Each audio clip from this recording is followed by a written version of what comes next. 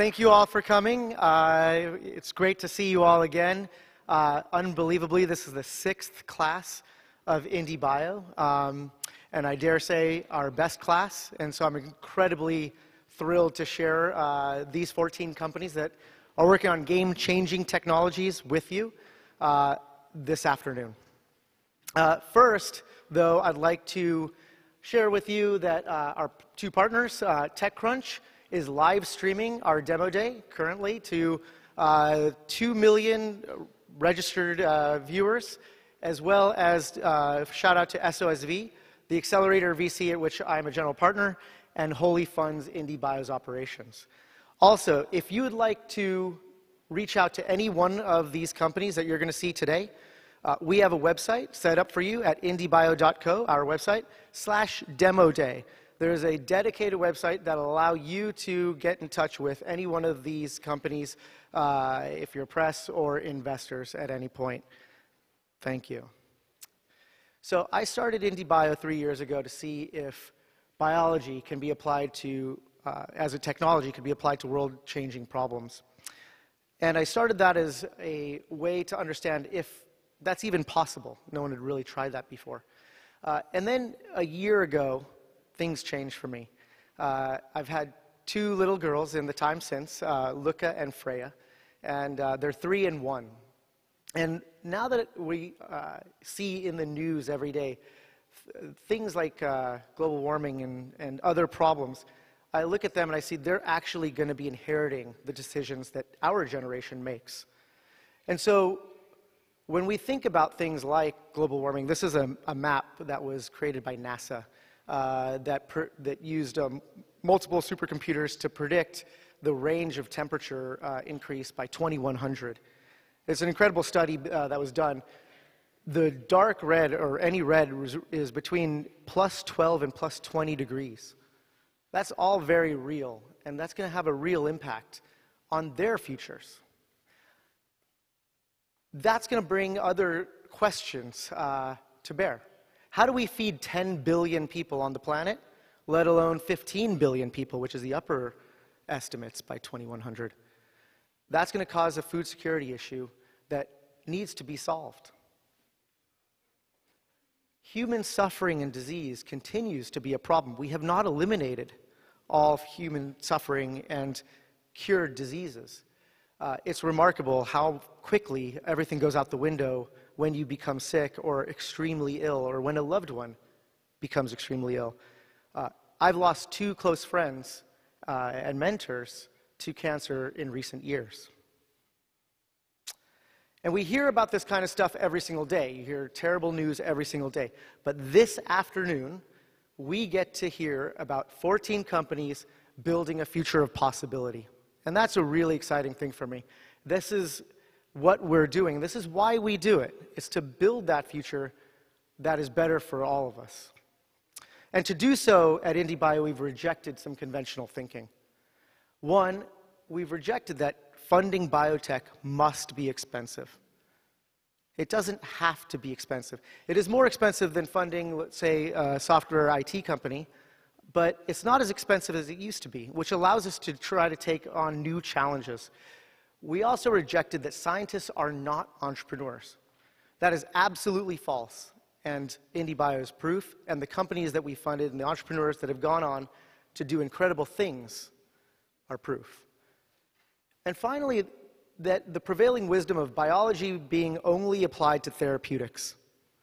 That is also false. Biology is a technology that can solve world problems. And again, we're funding companies that continue to do so. And we do it by helping the entrepreneurs first. We help scientists become entrepreneurs. Here's Uma Valetti. He's a cardiologist at Mayo Clinic. And he had a dream, an idea that you could make meat without killing cows, a world without slaughter. So he was in our 2nd class, and Memphis Meats went on to raise millions and millions of dollars and is now an incredible purpose-driven organization. I'm really proud of that company. And as we've gone forward in the past 3 years, something that I've learned and something that's really changed for me is that we are no longer a scrappy team trying to figure out whatever it takes to make things work. The experiment has worked. It's been proven. And so what we're doing is we're moving towards becoming an institution. And what I mean by that is something that lives beyond myself, this team, something that lives forever. And to do so, we've taken our first steps. And I'd like to introduce our team. We've brought on two incredible new hires. I'll start with them. Taylor Sittler, our new medical director. You'll be hearing from him shortly, but he is a co-founder of Color Genomics, a Howard Hughes Fellow, and MD, PhD, and associate professor at UCSF. Maya Lockwood is our new communications director. And all the incredible amounts of news and learnings that we're starting to share out of IndieBio is because of her. I'm incredibly thrilled to bring them both on. If you don't know IndieBio, myself, Arvind Gupta, I'm the founder and managing director. Alex Kapelian is the program director. June Axep is the science director. Parikshit Sharma, the analyst, and I've introduced the other two.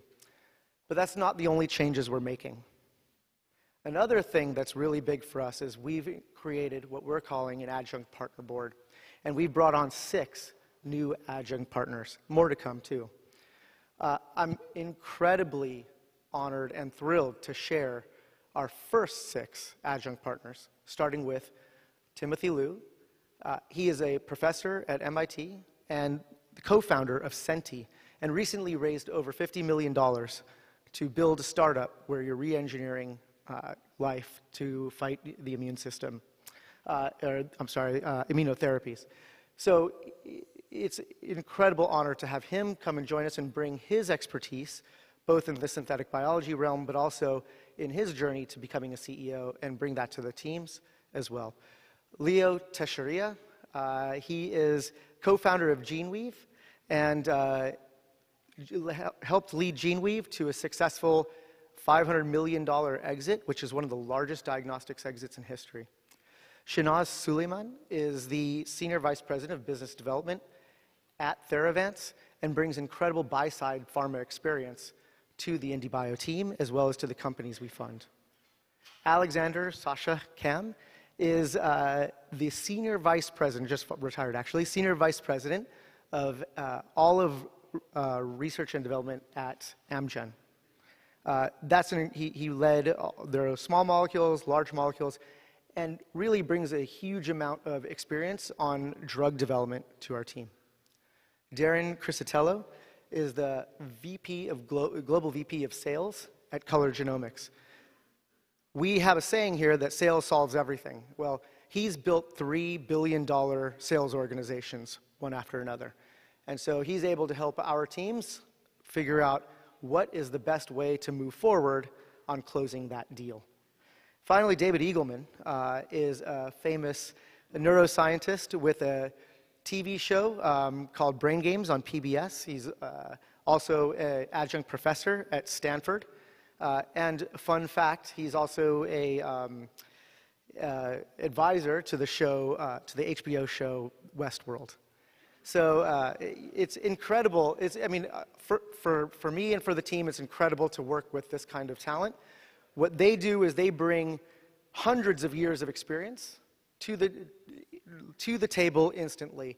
So if we have a question as to where things are going, they're going to help us set that strategic direction. For teams that we fund, they're going to be able to make introductions as well as help advise the best way forward. So I'm extremely excited about that. So I've asked Tim to share a little bit about his journey from going to the pinnacle of what most scientists want in their career, which is a full tenured professorship at a prestigious university doing groundbreaking work, to leave that and to come and be a CEO of a company. I think he has some incredible insights to share, and I'm excited to introduce Timothy Liu.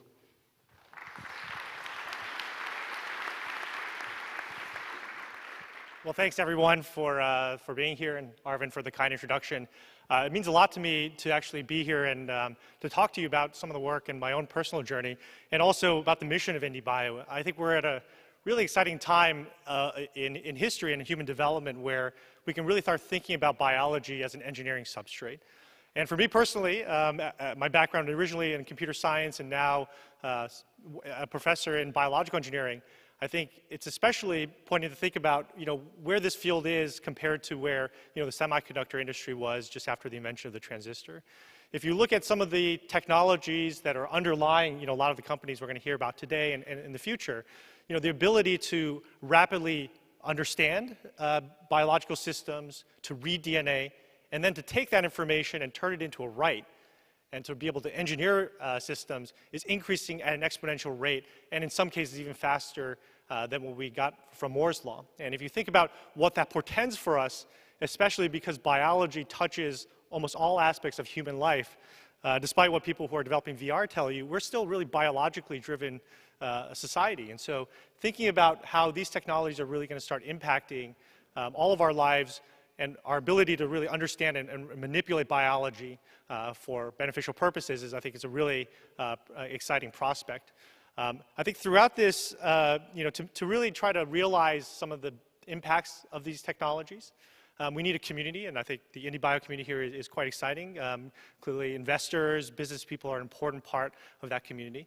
But at the same time, I think the scientists and the technologists who really have been at the forefront of pushing the boundaries of our scientific understanding and our ability to manipulate these systems are an integral part of that conversation, of that process, in large part because they understand what the limitations are, what are the opportunities, and where can you really push the boundaries of the technology. So I think that's an exciting opportunity for all the entrepreneurs who participate in this program and others who are really trying to push the boundaries of biological science. I think, I've been fortunate to actually have some of my own students and postdocs join the IndieBio program, and I think to them, I think it's been a great opportunity. One of the things we tell our trainees at MIT is that regardless of what you do, whether you go down an academic path or whether you go into industrial paths, really you should try to strive for impact. And for some, that might come in the form of impact in the form of publications and public dissemination of knowledge, and I think that's great. And we really rely on that for a lot of the underlying technologies that are driving some of the stories we're going to hear about today. But at the same time, to take that to the next level, to get away just from publishing papers and eventually to help people, to bring new drugs to patients, to bring new foods to the world, to change our environmental situation, we need people to be able to step out of that environment and really shepherd these technologies to the next level. So just briefly, why am I here in California? I think over the last 8 years or so, my lab has been working on a wide range of synthetic biology technologies. How do we take a cell and fundamentally reprogram the DNA in that cell so that we can make it smart? Can we make that cell like a computer so it can do logic? It can do memory, just like your iPhone can. And can we use this ability to then make a drug? So that's what we're doing at Senti Biosciences. We're engineering human cells as a new type of drug.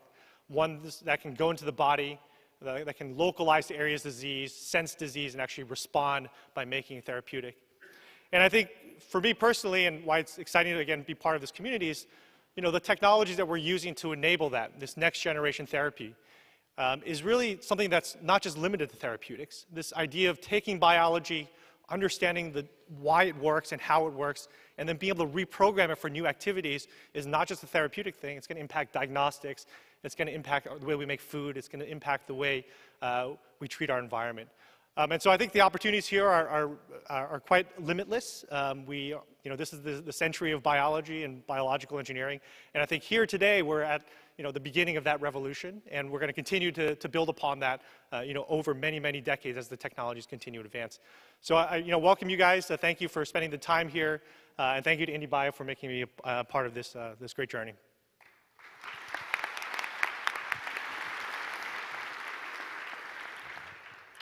So one of the critical ideas that Tim alluded to that it's often overlooked in biotech is the amount of choice that scientists have between traditional routes of academia and industry and creating a startup.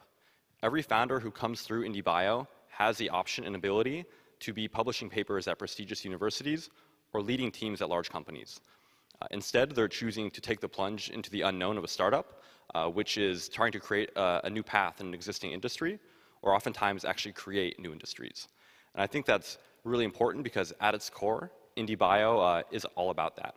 Our name is short for independent biology, which is creating a change and securing a path outside of the ivory tower. So founders, during the 4 months they're here, are working around the clock to do that. They're turning science into a meaningful product. They're pushing their comfort zone every day. They're going out to meet the market.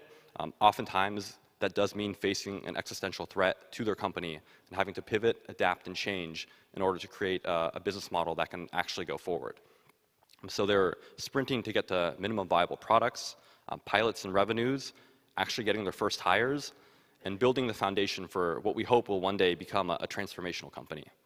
So I think it's a real testament to their hard work and the quality of their science that teams of 2 and 3 people are able to meaningfully engage with giants of industry like Procter & Gamble, Novartis, and Givaudan. And while they're leaving IndieBio, they're getting funded by great firms like True Ventures, Collaborative Fund, NEA, and Founders Fund. So taking a quick second to look at the numbers, over the last 3 years, 81 companies have come through IndieBio, and they've created over $600 million of market value.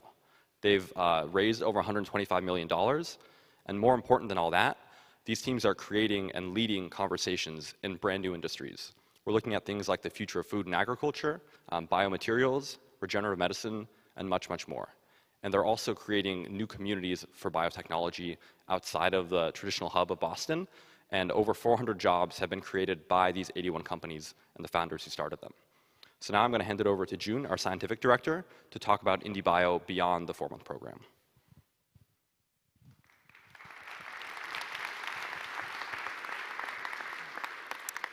Thank you, Alex. It's been an honor, this batch, working with our companies. Each company has achieved scientific milestones in 4 months with us. These are photos of our weekly Killer of the Week competition, showing some of our companies achieving their scientific goal. Since the beginning of IndieBio, we believe that great scientists and entrepreneurs come from all walks of life. This class is no exception, with founders stemming from Argentina, Brazil, Colombia, Canada, Portugal, Ecuador, Russia, and India. And their age range from 21 to 73. In this class, we've been able to support our female founders with regular events meeting with top VCs and CEOs to openly discuss the challenges we face. Furthermore, we cultivate an environment where men and women support each other. Our community, which includes all of you, have grown to thousands locally and over 20,000 globally, filling our public events with thought leaders and biotech entrepreneurs. Our team has been traveling the globe, giving talks at prestigious conferences and universities. And as batch 6 draws to a close, we have an open application for our next class starting this summer. And now I'd like to bring up Taylor, our medical director.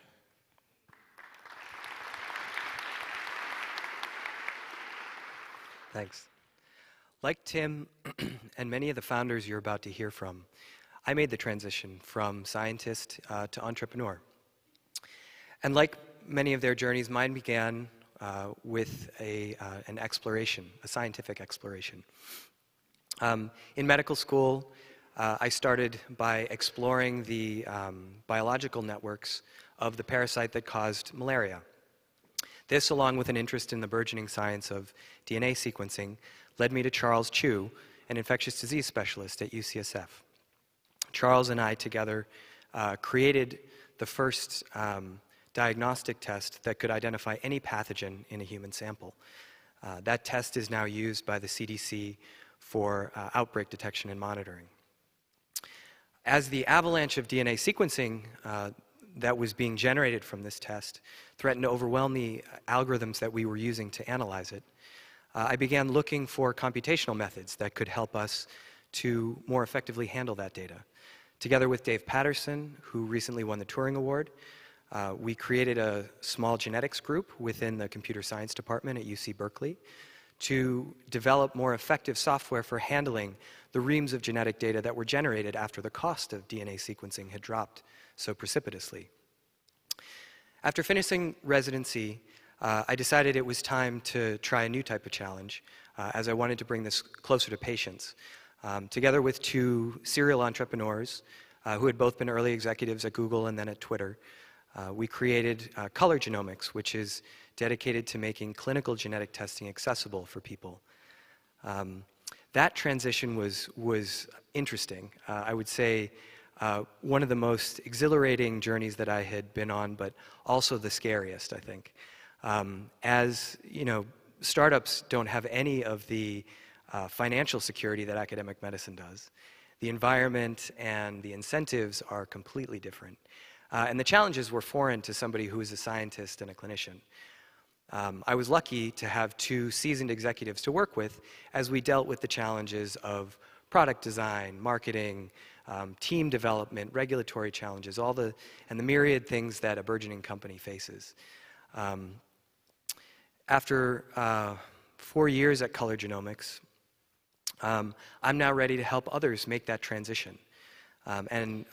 It's been really exciting to do that at IndieBio. I think there are a really great set of companies that come through here, and it's been a real, I've really enjoyed helping them, watching as they go through their early challenges and successfully navigate the early hurdles, make that transition into entrepreneurship, and then to become and to build successful companies. It turns out that there are a common set of challenges that pretty much all of these companies face, and so it's been really interesting to work with these folks as they go through it. And so please join me in welcoming IndieBio Class 6.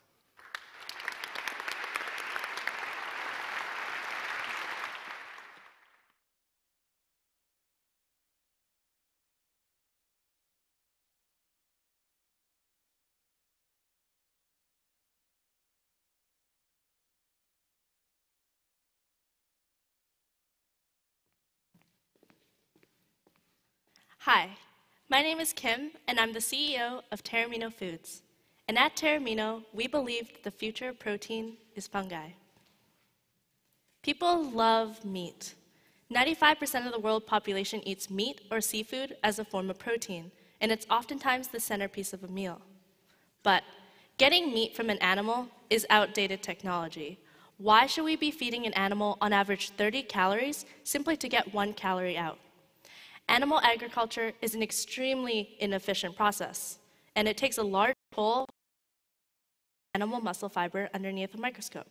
So we saw that their fibers range from 1 to 10 microns in size. So here we're talking about texture. And then we evaluated plants, and we saw that plant fibers were 20 microns and above, which means they're simply too large to pass. So what happens is they're often pulverized into a powder and then reconstituted.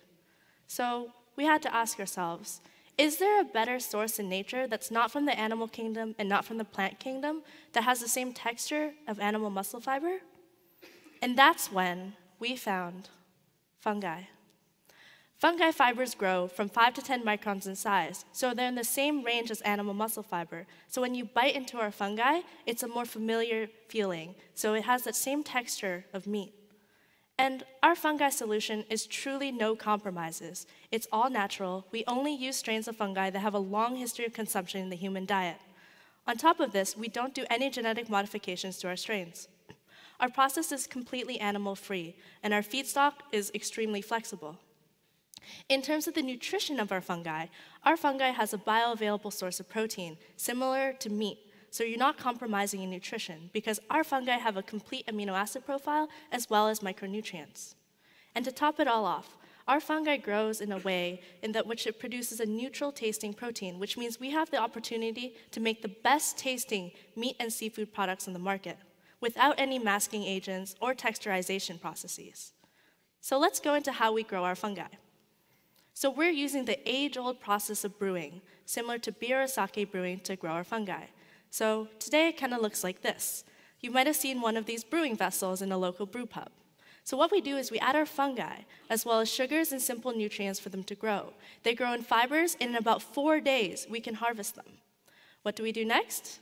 We'll combine our fungi with natural flavors and ingredients, using food science techniques to make products that people know and love. And we can make any type of meat or seafood product. So we had to figure out what is the best first application for our technology. And we saw that there was an opportunity specifically in seafood alternatives because there's simply lacking. And when we dove deeper, we saw that although salmon is the most widely consumed fish, there are no salmon alternatives on the market. So that's why we started there. So since coming to IndieBio 4 months ago, we've been able to grow our fungi with large yield increases and formulate salmon products. So I'm really excited today to show you our first product. This is Terramino salmon. Our salmon has the proper taste, texture, and nutrition, even down to the omega-3 content of fish, with no compromises whatsoever. We have the full experience of eating a salmon burger or any type of meat product without the toxins or environmental degradation. And we're not stopping here. We'll be formulating a full seafood product line and then soon after a meat product line. And we are going to be in restaurants at the end of this year. What gets us really excited about our technology is the efficiencies that we can get, which translates to cost savings. Currently, at a very small scale, we're producing at roughly $15 a pound. During our seed stage, we'll be able to get our proteins down to the same price as salmon wholesale. And at large scale, our proteins get well below 50 cents a pound, which means we're truly competitive with any source of animal protein, even factory farmed chicken. And we have the best team to take this product to market. I'm a biologist by training and a member of the Institute of Food Technologists, and I also have 8 years of management experience within the food industry. My co-founder, Josh, is a bioengineer and computer scientist and has experience working at large fermentation companies. We both come out of the Alternative Meat Lab program at UC Berkeley, where we met our advisor, Ricardo. He's a chemical engineer, Berkeley professor, as well as food industry veteran. So we invite you to join us to make fungi the future of protein.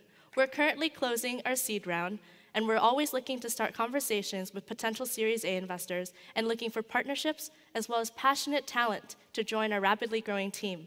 Thank you.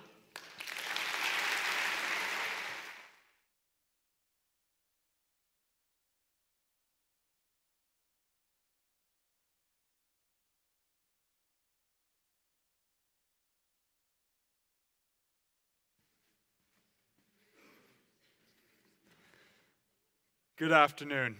My name is Nathaniel. I'm a founder of Nivian Therapeutics, and we are eliminating the shields that protect cancer from existing treatments. The vast majority of people with cancer are prescribed chemotherapy as the front line of care. However, in many cancers, chemo remains both ineffective and highly toxic, with terrible side effects. Nivian is developing the first small molecules that can reformulate with a wide range of chemotherapies to create new products in every major cancer that have higher effectiveness and fewer side effects. Recent advances in biology have made it possible to understand cancer at the molecular level. We now know specific proteins responsible for the failure of chemotherapy. For example, drug metabolizing enzymes like cytidine deaminase break chemotherapies down into an inactive form. Multi-drug efflux transporters like the ABC family of proteins find chemo within cancer cells and kick them out, rendering chemo ineffective and poisoning healthy surrounding tissue. Collectively, drug resistance proteins like these are responsible for the failure of dozens of chemotherapies. But past efforts to target this resistance have failed because they have only been able to go after individual proteins, leaving others to pick up the slack. Our team from Harvard and MIT have identified the first powerful upstream regulator of these downstream resistance proteins. This target, called Hippo, represents a unique opportunity to eliminate the barriers that protect cancer from treatment. When Hippo is active, drug resistance protein levels are high and chemotherapies are ineffective. When Hippo is inactive, drug resistance protein levels are low, and chemotherapy is able to more easily enter and kill cancer cells at much lower doses, meaning more effective treatments and fewer side effects for patients. We set out to prove this at IndieBio using shRNA to inactivate Hippo in drug-resistant cancer cells. Here, we saw 50 to 70% reductions in levels of key drug metabolizing enzymes and drug efflux transporters. This translated into dramatic reductions in the viability of pancreatic cancer cells that had previously resisted every available treatment.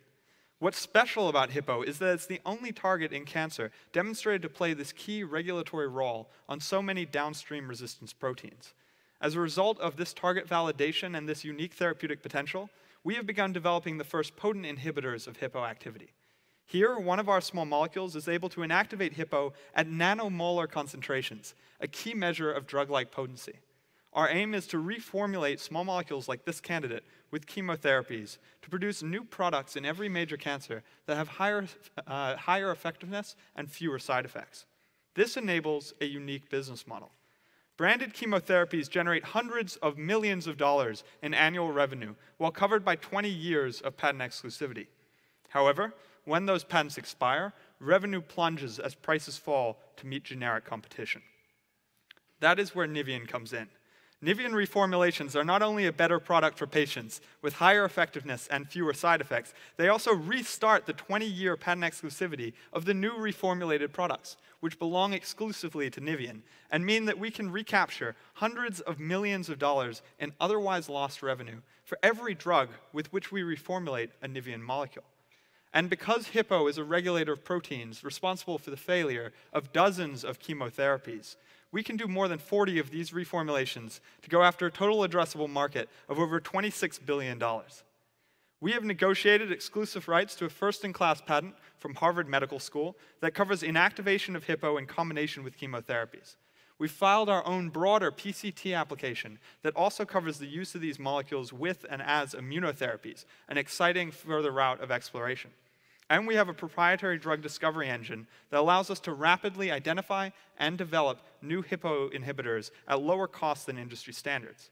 This engine includes proprietary homology modeling, convolutional neural networks, biochemical assays, and now dozens of small molecule compounds that we are synthesizing, testing, and patenting.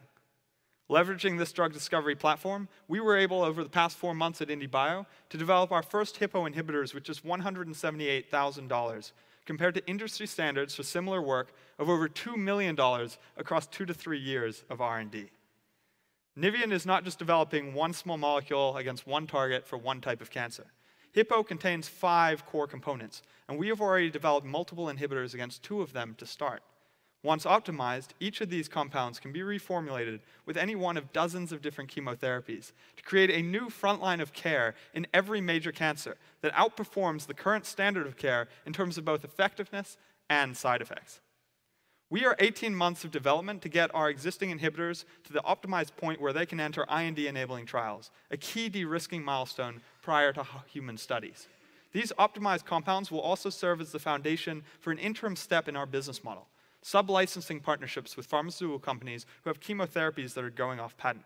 These licensing partnerships will include an upfront payment, milestone payments, and a downstream royalty, enabling Nivian to begin generating revenue by the end of next year before we've entered any of our own clinical studies. We've spoken to 7 pharmaceutical companies and identified the specific metrics that our molecules need to meet in order to qualify for these partnerships. We are 18 months away from this commercial revenue-generating milestone. Nikita Shah and I founded Nivian as scientific researchers at Harvard and MIT, in partnership with the chair of the Systems Biology Department at Harvard Medical School, Dr. Mark Kirschner, who now also leads our scientific advisory board. We've recruited 2 exceptional scientists. Dr. Ken Fong is a principal chemist from Allergan, who led drug discovery projects there for 17 years, racking up 56 biochemical patents. Dr. Dharmendra Singh is a veteran cancer biologist from Houston Methodist, UCLA, and the NIH, with 18 peer-reviewed publications in cancer biology. In addition to Dr. Kirschner, our scientific advisory board includes the scientific founders of Moderna Therapeutics and Certris Pharmaceuticals, as well as a clinical trials investigator from Massachusetts General Hospital. Together, we are seeking to reduce the side effects of chemotherapy and make it a more effective treatment for cancer. We are raising $3.5 million to optimize our compounds to the commercial and developmental milestones that I've laid out. Our aim is to prolong and improve the lives of the millions of patients worldwide who rely on chemotherapy every year. I hope that some of you will join us in our journey to transform the standard of care in cancer therapeutics. Thank you very much.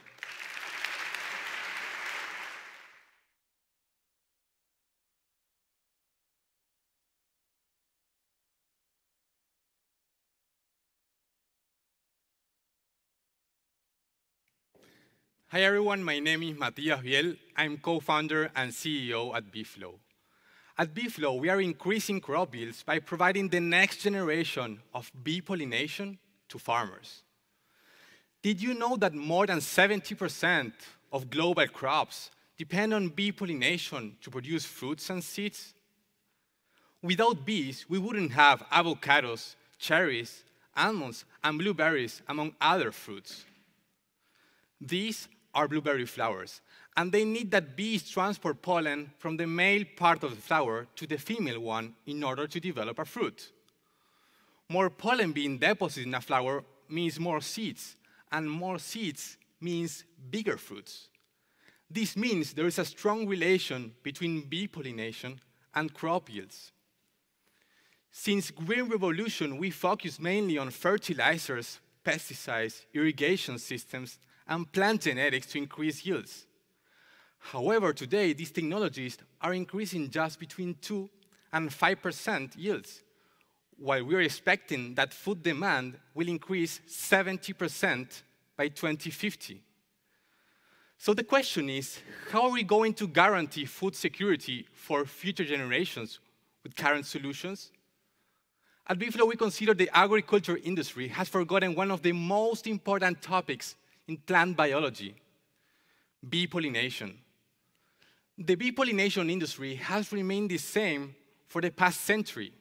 Farmers are renting beehives from beekeepers to pollinate their crops in the same way they did decades ago. There hasn't been any innovations or technologies applied to bee pollination in order to increase crop yields with bees. At BeeFlow, we are changing this reality.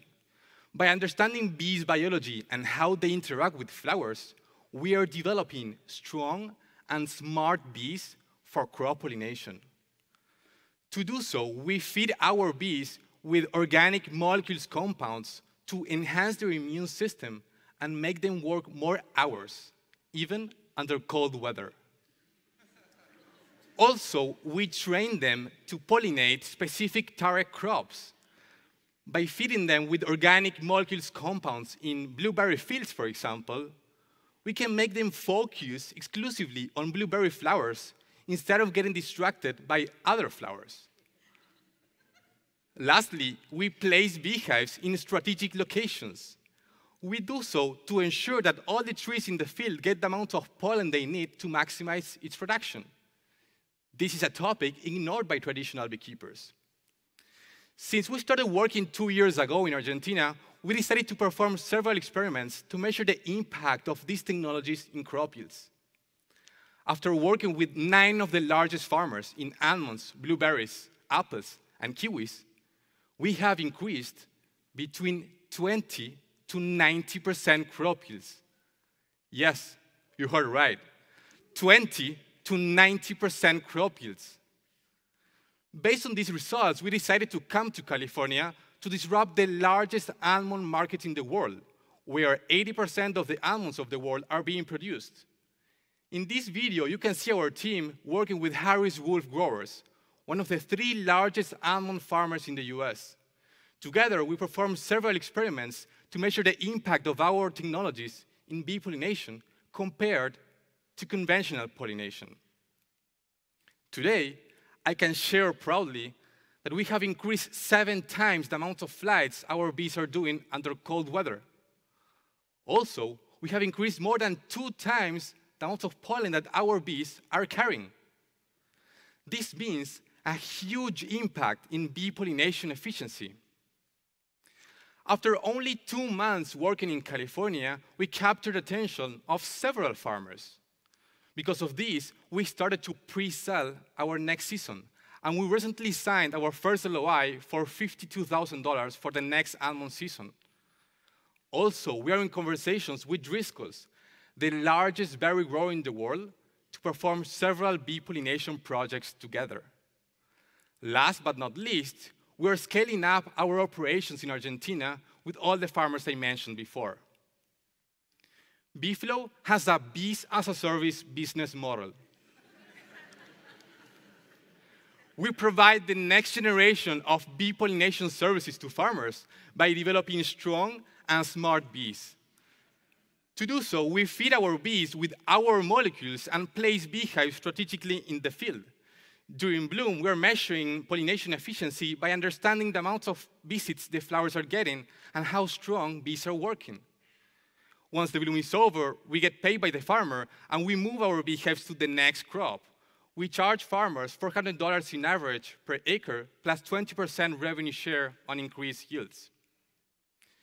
To give you an example on our unit economics, with 1,000 beehives, we can work with several crops in a season.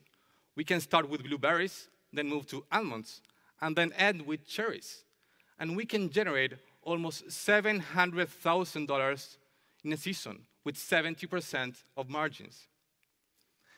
Based on this information, and considering that acres of crops that depend on bee pollination have increased 3 times over the past 50 years, we are targeting a global potential market of $10 billion.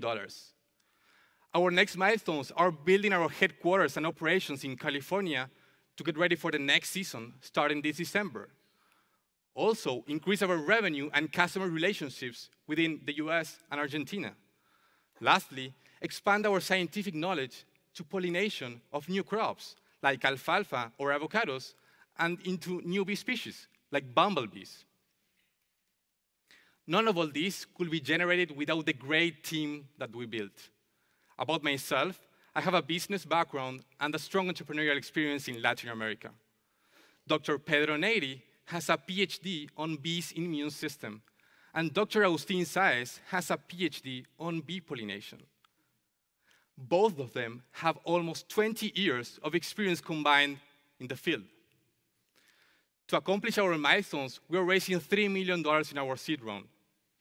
We welcome you to join us and generate together a huge impact in food production. Thank you.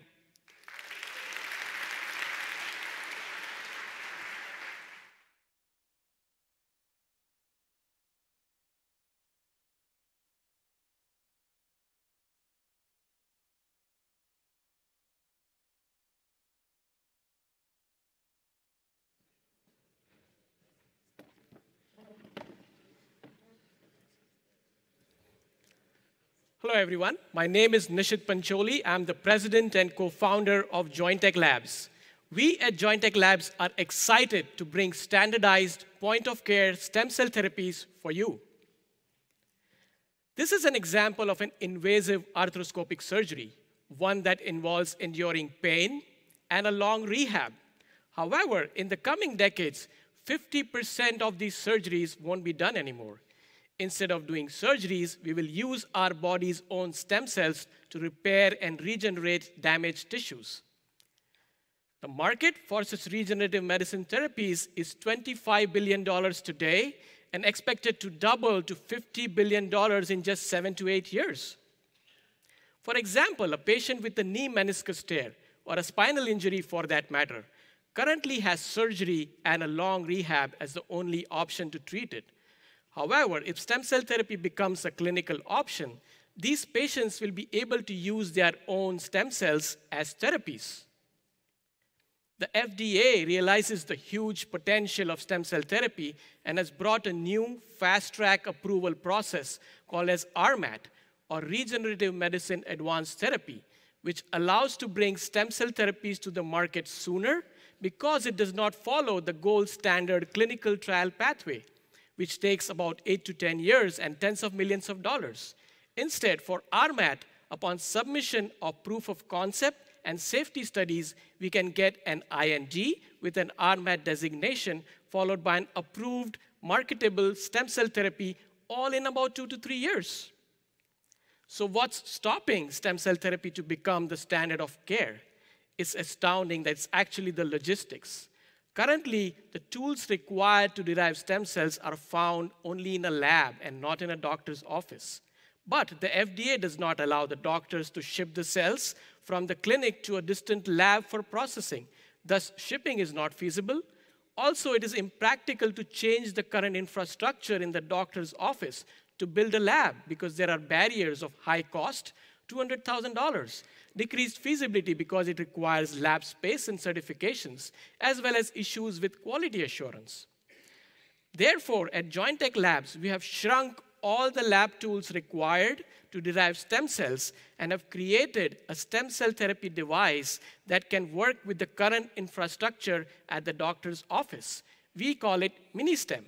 MiniStem is a single-use, disposable lab in your hands, which has dual functions. it can give you your own stem cells from fat, or you can get a cell-enriched fat graft. Most importantly, MiniStem makes regenerative medicine FDA approvable because now the doctors can get stem cell therapies in the clinic from the patient in about 1.5 hours without the cells ever leaving the facility. Next, you will see a video how a doctor is using MiniStem to process fat collected from the patient in the office to extract purified, concentrated stem cells. The fat from the patient is collected and introduced into the device and washed thoroughly. It is then centrifuged using a tabletop centrifuge in the doctor's office. Next, a reagent is applied for stem cell extraction and further processed in a shaker in the office. The stem cell fraction is then extracted and further purified and concentrated. The final stem cell fraction is collected and is ready for injection for any indication. So how do we know our device gives excellent quality and quantity of stem cells? Of course, we have our own internal validations, but we have external validations, most important one being at Stanford. Their data also shows 2.1 times the number of stem cells per volume of fat using MiniStem as compared to their own lab protocol. Thus, a handheld device can give more clinical efficacy than a $200,000 lab. Based on these results, as a further validation, we have been included in the IRB at Stanford and are in the process of being in the IRB at USC. We work with key opinion leaders in the field and have pre-sales worth $960,000 from surgical centers and clinics to purchase MiniStem upon approval. We have a collaboration with AAOS, which gives us access to more than 200 doctors focused on regenerative orthopedics as potential buyers of MiniStem. With Alma Lasers, a multi-million-dollar company in the plastic surgery business, we have a mutual interest for MiniStem distribution. Upon 510(k) approval within the next 3 months, we will bring MiniStem as a standalone device for plastic surgeons, orthopedic practices, and hospital systems. Price for each disposable device is $600 with a 75% margin. But our ultimate goal is to bring stem cell therapeutics to the market, the first indication being in orthopedics. We will use the RMAT pathway to bring stem cell therapies to the market, and price per therapy will be $3,000 with a 90% margin. We have already accomplished our first step towards our first stem cell therapeutic product for osteoarthritis. We have proof of concept data that shows that MiniStem stem cells can be differentiated into cartilage cells in vitro. We have shown it by 2 ways. One, by staining of these differentiated cartilage cells, as well as release of glycosaminoglycans by these differentiated cartilage cells. We have 2 full patents granted in the US. We have several CIP and PCTs pending worldwide. We aim to get 510(k) approval in the next 3 months and bring the product to market by October 2018. For stem cell therapeutics, we will begin safety studies for osteoarthritis by October 2018, and using RMAT pathway, we will bring the first stem cell therapeutic product for osteoarthritis by early 2020. We will target more indications in wound healing and vascular indications starting end of 2019. We have an excellent team. Dr. Nathan Katz has a PhD and more than 20 years of experience in the stem cell biology field. I am a medical doctor with a focus on clinical applications of stem cells. Felix has a long-standing experience in business and sales. We have an accomplished advisory board. Just to name a few, Dr. Patricia Zook is the discoverer of adipose or fat-derived stem cells, and she sits on our board. We work with Dr. Kohn. She's a pioneer in the orthopedic applications of stem cells. We are raising $3 million, and we welcome you to join in the opportunity to bring MiniStem and standardized point-of-care stem cell therapies to the market, not in 10 years, but now. Thank you.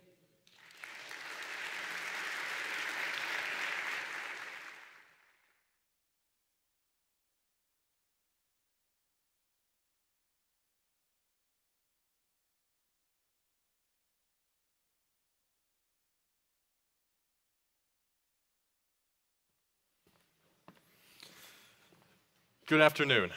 My name is Gabe Hitchcock, and I'm the COO and co-founder of Onconetics Pharmaceuticals, where we are engineering the future of gene therapy. Now, as some of you may know, gene therapy is an approach wherein genetic material is added to a cell in order to catalyze a therapeutic effect. However, the problem with gene therapies developed to date is that they're not selective. What this means for a patient is if they're given a gene therapy, while it may get into the intended tissue, it often ends up in other parts of the body where it can cause serious harm. But what if we could create a therapy that was specifically target only diseased tissue and not healthy tissue? With over 16 million cancer patients in the US and hundreds of billions of dollars spent every year on treatment and care, the value of such a therapy is tremendous. At Onconetics, we were solving the problem of selectivity by engineering a gene therapy that only activates within the distinct regulatory environment of a cancer cell. We achieved this by using small, non-coding RNAs. These are RNAs that are only present within distinct cells in the body and act as a functional off switch for gene expression. When a messenger RNA is encoded in the cell, it floats around waiting to become a protein. However, if the corresponding SNC RNA is also present, then it binds to and prevents expression of that protein. This process is called RNA silencing, and it's happening all the time in every one of our cells and every one of our bodies. At Onconetics, we found a way to leverage this basic genetic mechanism to create a trigger for a kill gene that would only activate within cancer, not within healthy tissue. We call this approach genomics-informed drug design. We start by taking genetic information from cancer patients.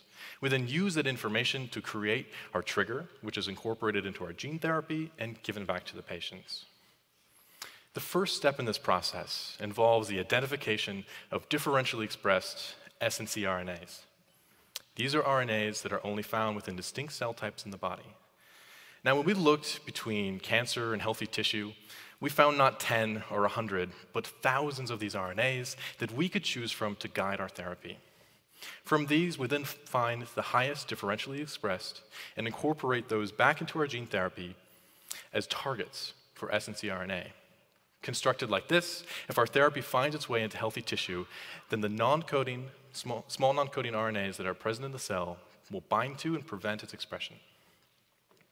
The added benefit that comes from the heightened selectivity of this platform is that it allows us to be delivery agnostic, which is a pretty nice place to be for a pharmaceutical company, because it means that we can be very flexible when it comes to choosing our delivery mechanism, because we're not dependent upon delivery to achieve selectivity. To date, we are partnered with Karma Biotechnologies, a tissue engineering company, to use their nanoparticle system to create a viable product. Now, when our therapy is introduced to a patient, one of two things can happen. In the case of a cancer cell, the DNA is taken up, it's identified as native, it's read, our kill gene is expressed, and the cancer cells die. If it's taken into a healthy tissue, then the small non-coding RNAs that are present in the cell will bind to and prevent expression of our kill gene, thus leaving the healthy tissue unharmed. And when we first came to IndieBio from UCSF, we wanted to validate this approach within breast cancer. And so we chose just one small non-coding RNA to guide the expression of our therapy. These are the results from that study. This is our healthy breast model. You'll notice within the first day there's a pretty sizable dip, which we attribute to some noise, not from the therapy itself.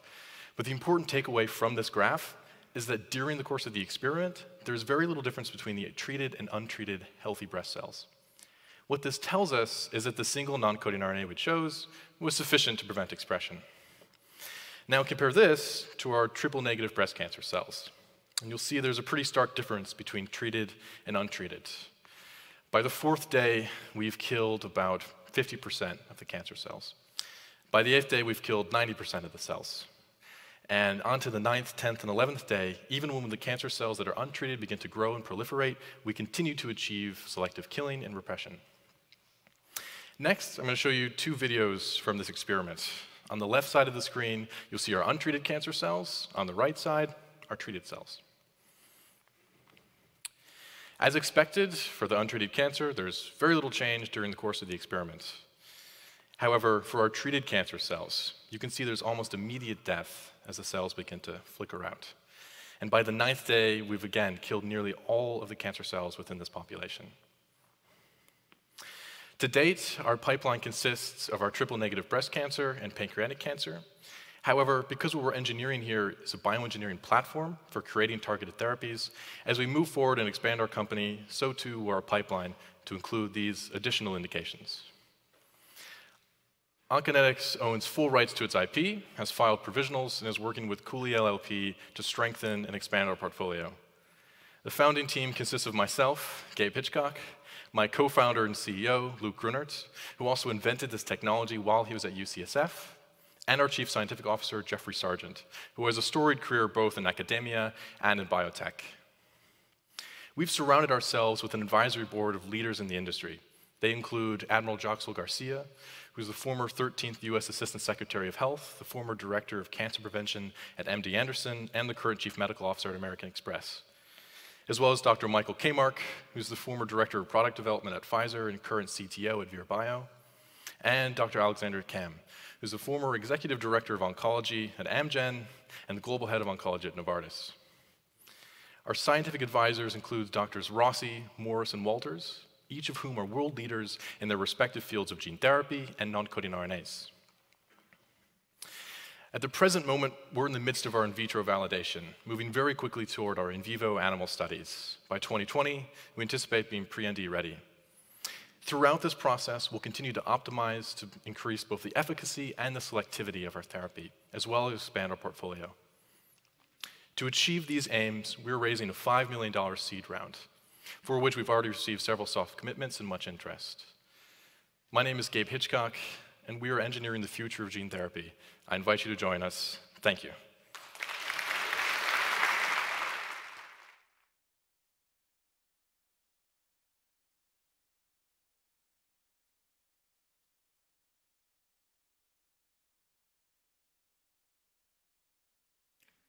Hello, I'm David Flores. I'm the CEO and co-founder of Antibiotic Adjuvant. We're transforming the treatment of infectious diseases by using software. We have a great problem in our society right now, and that is that we overuse and misuse antibiotics. At any given moment, 30 to 50% of antibiotics prescriptions are either unnecessary or incorrect. This leads to an increase in antibiotic-resistant bacteria, or so-called superbugs, and to an increase in infections, particularly infections we acquire when we go to a hospital to receive care. Right now, 1 of every 25 patients who go to a hospital actually acquire an infection. And according to the CDC, this is costing our economy $90 billion per year, and more importantly, 90,000 people are dying due to hospital-acquired infections and antibiotic-resistant each year. The problem is so big, the World Health Organization has declared antibiotic resistance as one of the biggest threats to global health, food security, and development. In hospitals, this happens because the information lives in silos, and only a small percentage of antibiotic prescriptions are actually optimized to reduce antibiotic resistance. This leads to an increase in patient length of stay, so they stay longer in the hospital, and obviously the hospital has to treat them, so this is an increase in cost for the hospital, and there's also a decrease in revenue because they do not get reimbursed for these procedures. Now for us, this is important because we see an increase in deadly bacteria such as MRSA and C. difficile. This is just unacceptable, and to fix this, we have created Smart Steward. Smart Steward leverages medical information with machine learning to reduce antibiotic resistance and improve patient outcomes. Our software works on 2 levels. At the prescriber level, we give the doctor all the information he needs to determine if a patient needs antibiotics. This helps the doctor prevent the unnecessary prescriptions of antibiotics. Then, once the doctor determines a patient actually needs antibiotics, we recommend the doctor the best antibiotics to kill the infection, but also to reduce the antibiotic resistance in the facility. To arrive to these personalized recommendations, we go through the patient's medical record and we look for information such as allergies, renal functions, and different physiological information. Then we go through the facility's ecology, and we look for antibiotic usage patterns and antibiotic resistant patterns. And we put all this information through our recommendation engine to provide the best antibiotics for the patient, the facility, in that moment in time. Then, on the administration side, we give the administrator tools to actually control the use of antibiotics. Hospitals right now control the use of antibiotics by implementing what's called an antibiotic stewardship program. By federal law, they're mandated to actually have one in place. The problem with the current antibiotic stewardship programs is that hospitals use information that is 6 to 12 months old to actually derive antibiotic usage policy. Our antibiotic stewardship program uses real-time information and actually adapt to changes as changes in the facility happen. So it's highly adaptable. Then, using machine learning and this information, we can actually predict infection, complications, and antibiotic resistance before it even happens. Here's an example of how we can, for the first time, show the administration a visualization of bacteria as it is spreading through the facility. You can see to my left here, there's C. diff spreading, and we can actually tell the administrator where it's happening and where it's going to happen next. This allows them to actually take action and control resistance. We did a clinical study where we optimized the antibiotic use for 3,500 patients through 18 months in a hospital. The result was that we decreased the patient length of stay, and we actually saved the hospital $2 million. This process was very labor-intensive and time-consuming, but Smart Steward now automates the whole thing. So it's actually now scalable. We're very excited because we're saving life, but also because we're creating a great business. Our total addressable market in the US is $2.3 billion. And we're starting with the skilled nursing facilities. We're starting with skilled nursing facilities because the Center for Medicare and Medicaid Services has mandated that they have an antibiotic stewardship program in place by next year. And right now, they are looking for a solution. For skilled nursing facilities, hiring staff is simply cost prohibitive, so they need a better alternative. Our business model is a software as a service. We charge hospitals $20,000 per month, and we charge skilled nursing facilities $2,000 per month, plus a $20 per bed per month fee. We are already live in a skilled nursing facility, actually. The skilled nursing facility is called Ayers, and doctors there love our product because they have become more efficient. And the administrator now has peace of mind because she doesn't have to worry about new regulation changes. Ayers is part of a bigger group that owns 20 more facilities. Through conversations, we find out we're going to save the whole group $700,000 per year just in compliance cost. We have a letter of intent signed with a hospital in St. Augustine, Florida named Flagler, where we expect to do our first pilot in early 2019.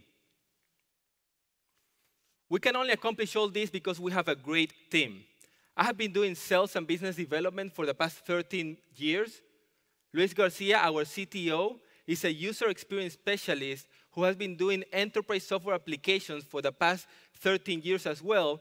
And another co-founder, our medical director, Dr. Robert Yancey, he's an infectious disease specialist. He has been doing this for 20 years, and he has led the creation and implementation of antibiotic stewardship programs in different hospitals in Florida. He has also sold a company in this space. We have a great advisory board as well. We have an entrepreneur who has taken a company from zero to IPO in this space. We have PharmD, and we have an infectious disease specialist, all of them helping us make this into a reality. To scale operations, we're raising $1.5 million, and I hope you can join us in changing the way infectious diseases are treated today. Thank you very much.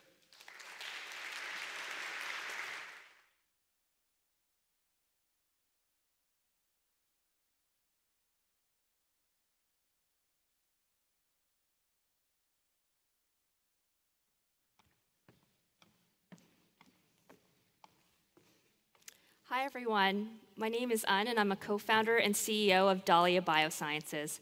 and we are harnessing CRISPR technology in a novel way to develop the next generation of cell and tissue analysis for precision medicine.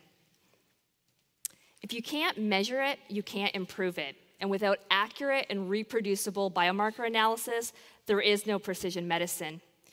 In recent years, the number of clinical trials incorporating biomarkers has been growing exponentially, and it's expected that the market for tools to measure biomarkers in our bodies will reach nearly $12 billion in a couple of years. Now, while there's been an explosion of genomic information driven by next-generation sequencing that's connected DNA and RNA changes to disease and treatment response, this is often done on variable and bulk clinical samples. There's a bottleneck in actually translating what these changes mean in specific cell types and at the tissue level. And this is very important in order to effectively translate genomic biomarkers from discovery into drug development and ultimately the clinic. Our vision is to bridge the gap between genomics and cell analysis, and by using CRISPR-Cas9 technology, we can create a scalable and efficient way to detect any DNA or RNA biomarker directly in cells and tissues. Some of you may already know about CRISPR-Cas9. It's already used by thousands of labs today as a simple gene editing technology to make very specific changes to the DNA inside your cells. The beauty of Cas9 is that the binding specificity of the enzyme can be easily changed by simply designing and synthesizing a new synthetic guide RNA, which the enzyme complexes with, in a week's time. This is in contrast to months and months of protein engineering that only a few select labs could do with previous technologies. So our idea is to take the advantages of Cas9 as a nucleic acid targeting tool and redirect it and apply it to directly detect DNA and RNA biomarkers directly in cells and tissues. Importantly, Cas9 has already been demonstrated to bind RNA, both in vitro and in live cells, by leading academic research labs. The RNA targeting Cas9 technology was developed in the lab of Jennifer Doudna at UC Berkeley, and we've secured an exclusive license for research tools and diagnostic applications for the underlying IP.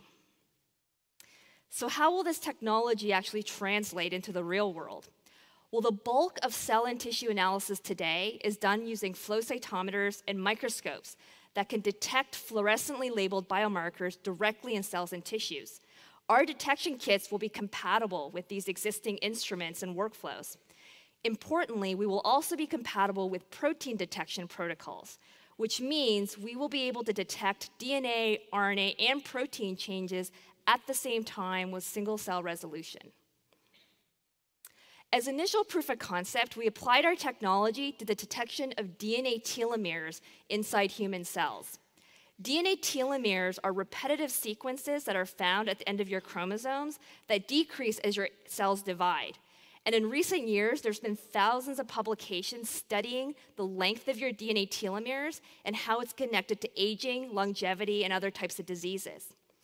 The picture that you see here are cells that we took, that we fixed, permeabilized, and stained with our fluorescently tagged Cas9 probe designed to target DNA telomeres.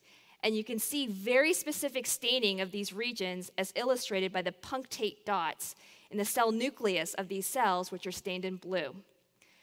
Importantly, we also validated that we can measure the increased fluorescence from these cells using flow cytometry against a negative control assay. DNA telomeres will be the first of many applications on our roadmap. Over the last couple of weeks, we've signed a couple of pilot agreements and have a third in the pipeline based on simply word of mouth. Our next steps here is to continue to optimize these assays in preparation for a launch, either as a service or a product by the end of the year. Beyond DNA, we're excited about expanding the analytical breadth of our technology to the detection of RNA biomarkers, in particular high-value targets that are important for immuno-oncology and oncology drug development applications. Our business model is very simple and scalable. We will sell very high-margin DNA and RNA detection kits directly to the end customer. The average consumable spend per customer is expected to be on the tens of thousands of dollars per year, and there's tens of thousands of addressable customers. From a process standpoint, the customer would simply go online to submit their order, which we will then receive, design the assays, manufacture, kit, and ship back the reagents back to the customer in a matter of weeks. Versus competing technologies, we will offer the shortest and simplest workflow, which means faster time to data and less opportunity for mistakes. Importantly, we believe we have the headroom to scale our multiplex, which means to be able to detect many more DNA and RNA changes versus existing techniques. I'm really proud to be part of a great team to execute against this opportunity. I've known my co-founder, Michael Lin, for nearly a decade, and he and I have nearly 30 years of combined experience in the research tools and diagnostic space. In addition, we're excited to have recruited Alan Chan to the team. Alan and I have known each other for over 15 years when we attended graduate school together, and he recently completed postdoctoral training at Mount Sinai Hospital on a very advanced tissue imaging technology. In addition, we have a strong scientific advisory board led by my other co-founder, Dr. Sam Sternberg, a co-inventor of the RNA targeting Cas9 technology and a former graduate student of Jennifer Doudna. Sam and I most recently worked together at Caribou Biosciences, a leading CRISPR-Cas gene editing technology company.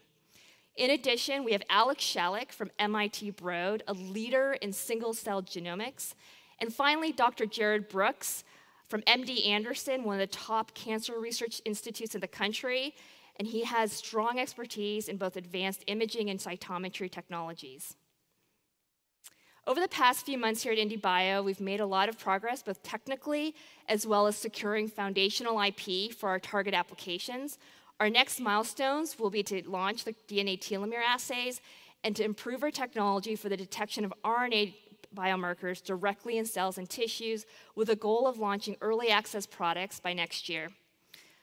We're seeking $2.5 million to fund this next exciting phase of our company. I look forward to speaking with many of you afterwards. Thank you.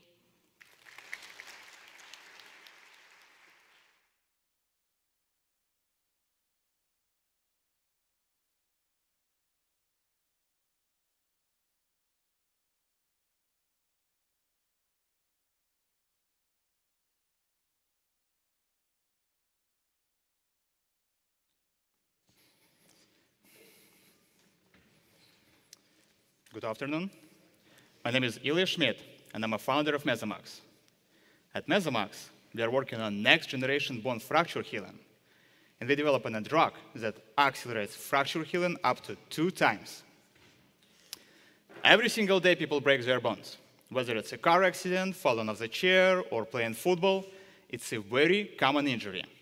Usually, a simple fracture takes 6 to 8 weeks to heal.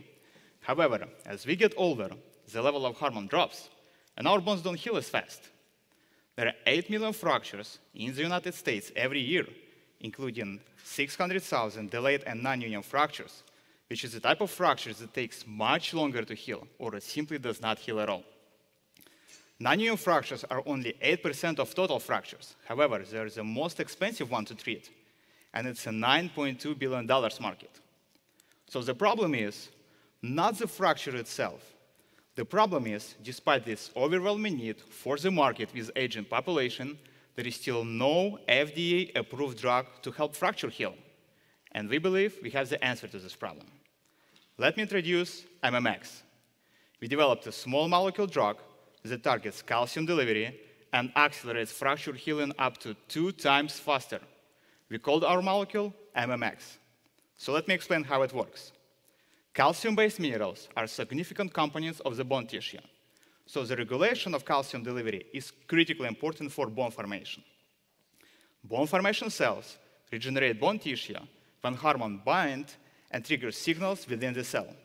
This causes L-type channels to open and calcium to flow into the cell, activating bone repair. If for some reason there is any hormonal imbalance, L-type channels do not work properly, and flow calcium is interrupted.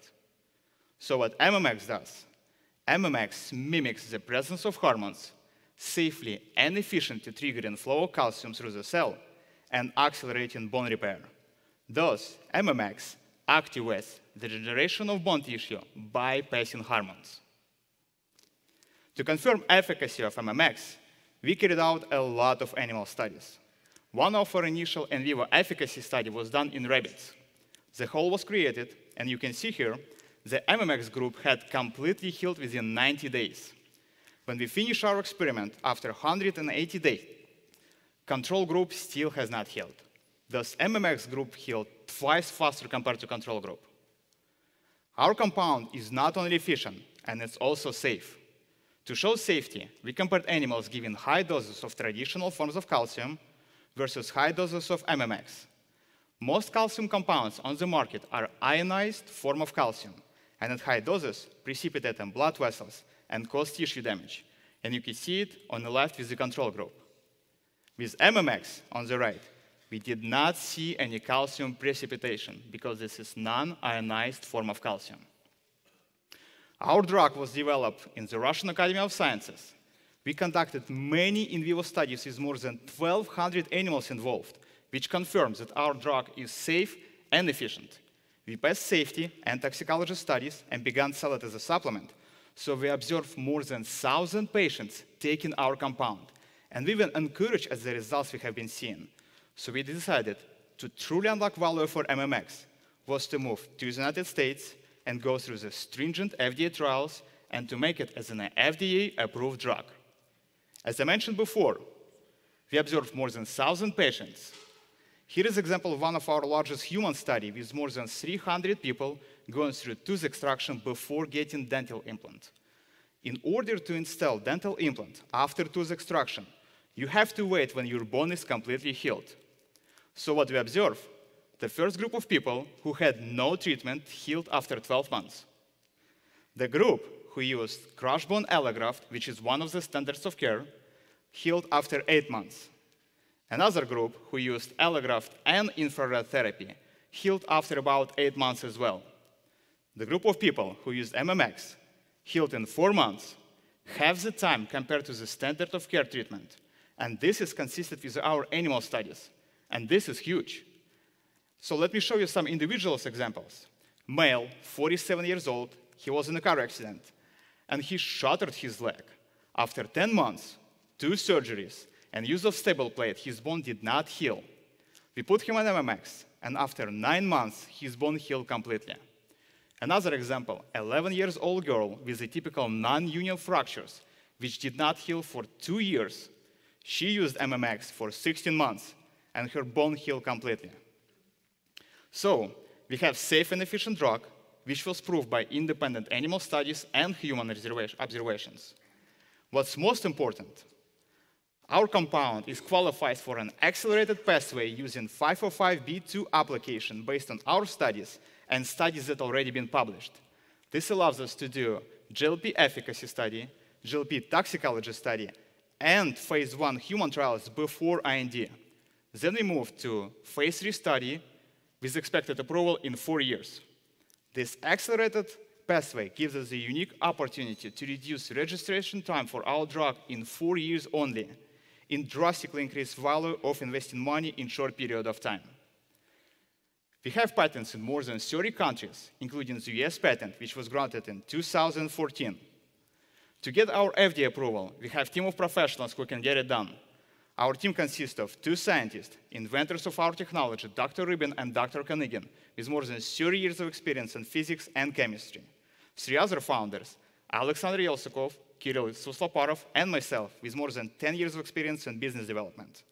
It's our honor to have our scientific advisors, Professor Boldarev and Professor Boldareva, who are the world-known experts in our technology. Our clinical advisor, Dr. Karp, professor of Stanford University, bone disease expert, who has more than 27 years of experience leading the development of drugs, working with Roche, Merck, and other pharmaceutical companies. We are working with Camargo Group, who specialize with 505(b)(2) application specifically, which allows us to go through accelerated pathway. We are raising $5 million to get us through preclinicals and phase 1 studies. Join us in bringing the first bone fracture drug to market. Thank you.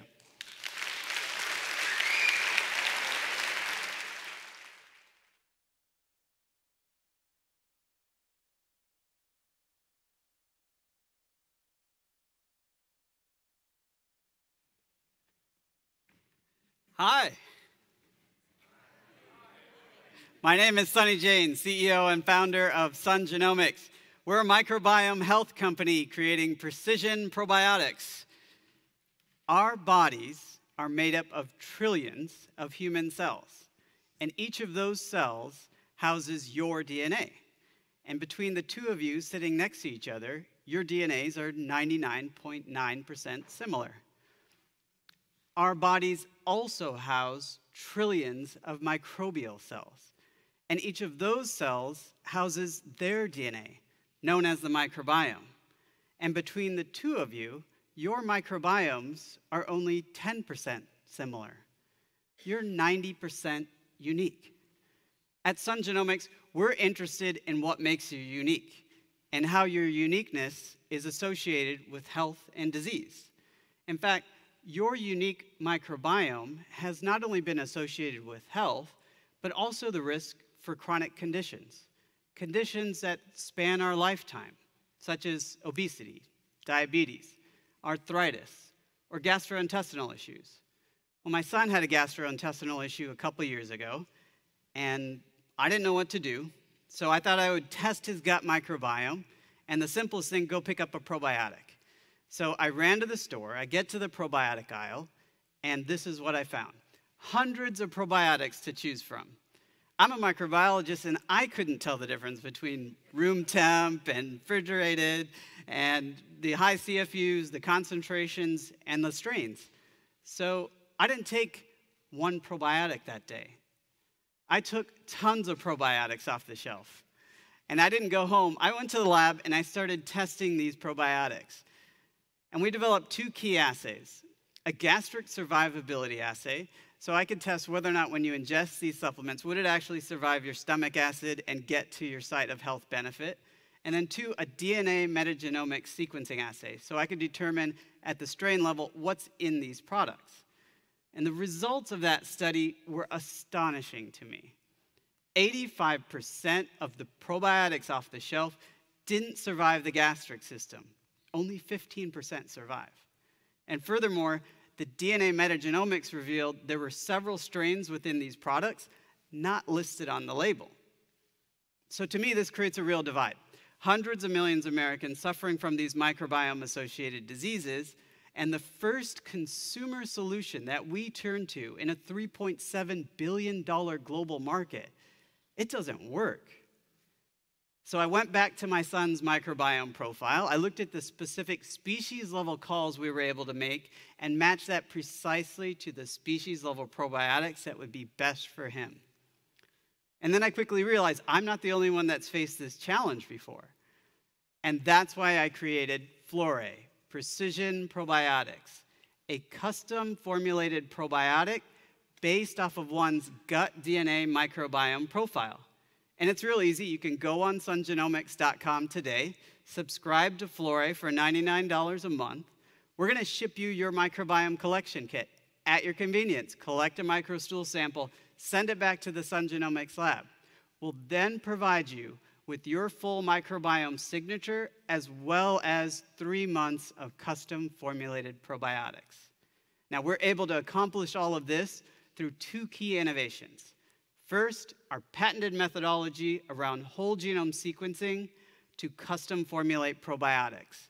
This allows us to get down to the species-level calls in your gut microbiome and match that precisely with the species-level organisms for your probiotics. Second, we've also thought through the gastric survivability of the probiotics, thinking of the dosages, the strains, and the storage conditions so you can have maximal benefit. These two key innovations have enabled our customers to realize significant health benefits. Here's Caroline's profile. So Caroline shared with us that she has rheumatoid arthritis, some inflammation, and was actually experiencing pain. And what you're seeing here is before Flore and after Flore. And before Flore, Caroline's profile showed, highlighted in yellow here, a high level of C. difficile, a gram-negative known inflammatory microbe. But 3 months after being on Flore, Caroline's C. difficile concentration dropped by 40%. And she reported back to us that the pain had subsided. And what's more is the good microbes in our gut, the bifidobacteria, the rosburia, they had all increased by over 8-fold or more. So we had rebalanced Caroline's microbiome.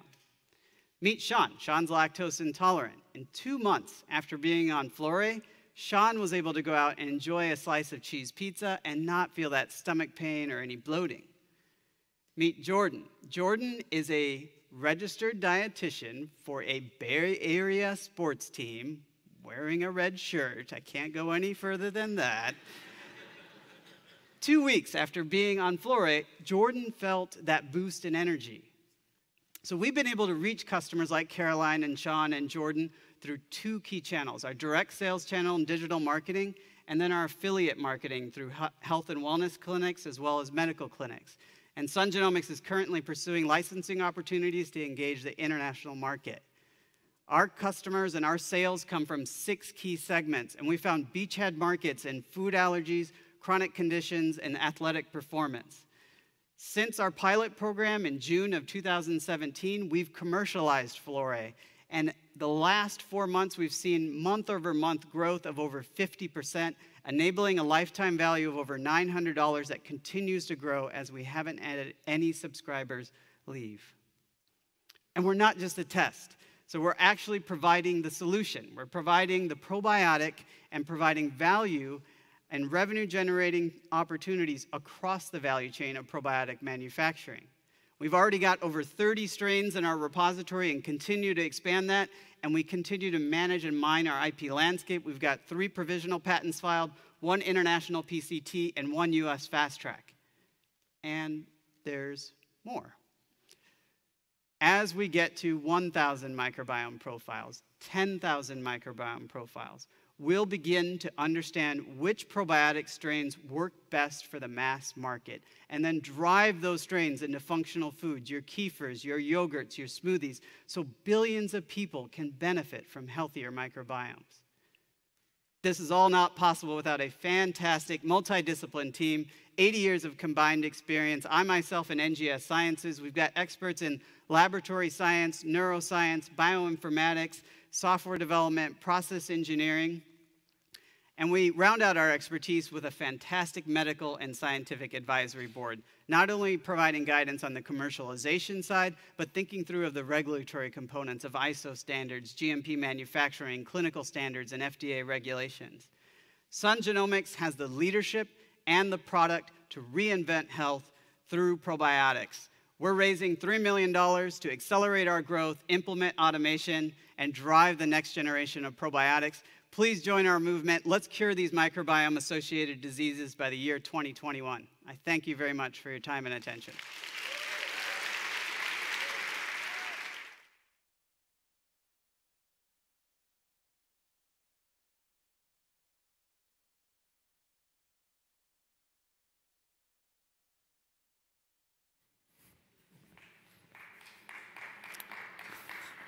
Hello, my name is Paul Blum, and I'm really excited to share our technology with you.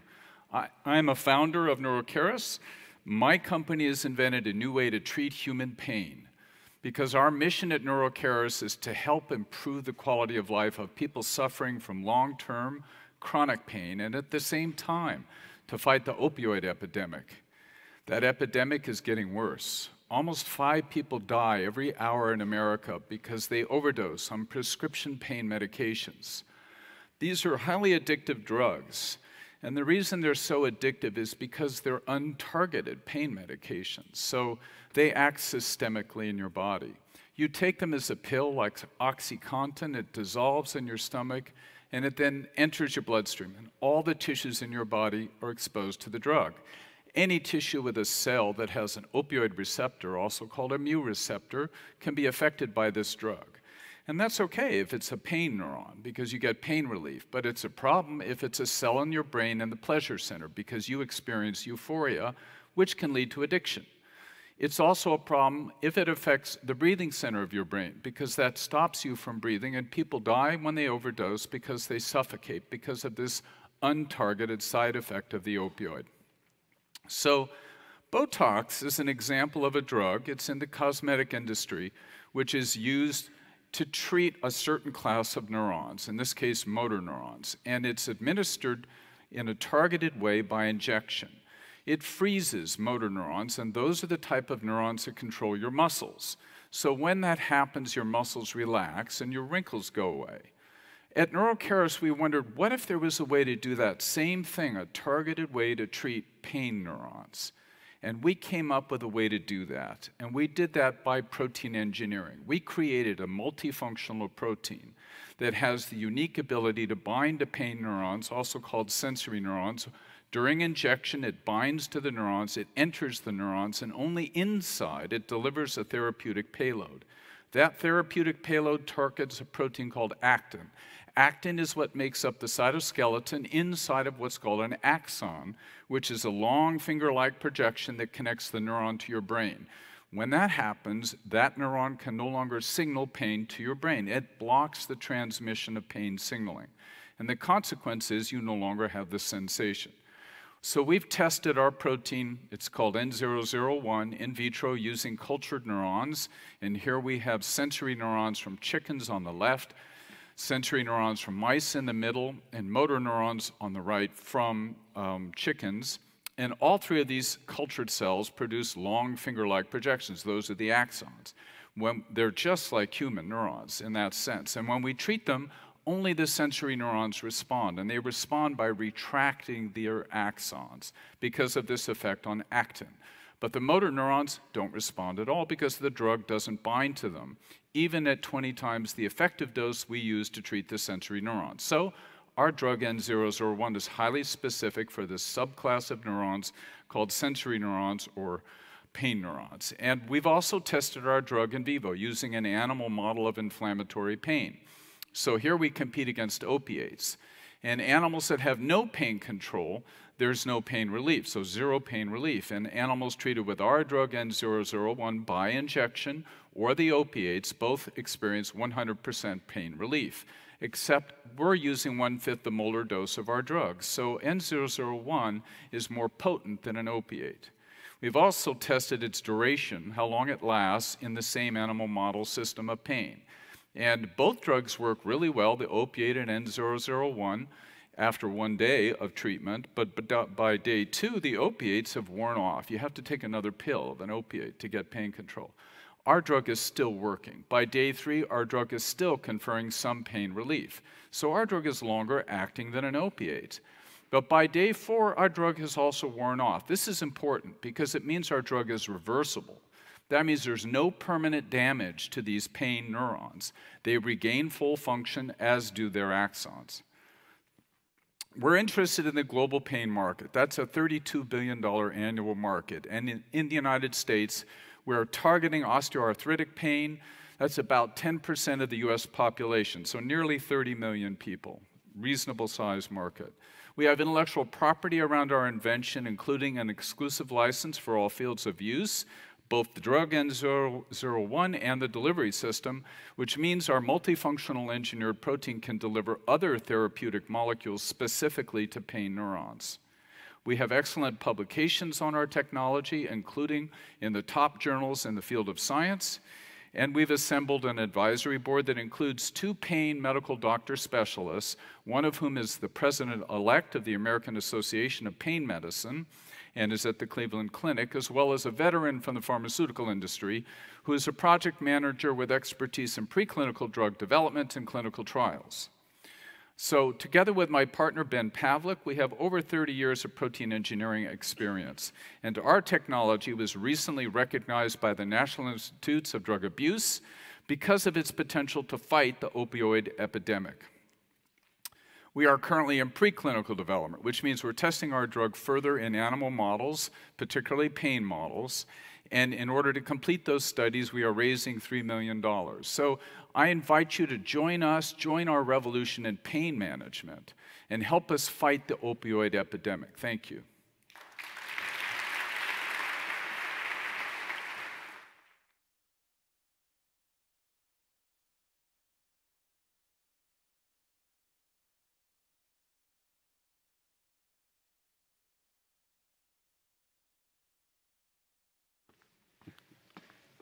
Hi, I'm David Salzman. the founder and CEO of Cernalytics, and we're developing the next generation of biomarkers to diagnose and treat dementia. Dementia is an epidemic affecting 45 million people worldwide, and as the population ages, this number is set to grow to 135 million by 2050. Spending in the dementia space has exceeded $600 billion per year, making it the largest of any disease area. And the challenge is that dementia is actually a blanket term used to describe a number of diseases that at their very earliest presentations look identical to a doctor. And because there's no access to the disease tissue for biopsy, just like there is in cancer, patients often undergo over a dozen tests over a 4-year period of time just to reach a diagnosis that we know from retrospective studies are incorrect 25% of the time.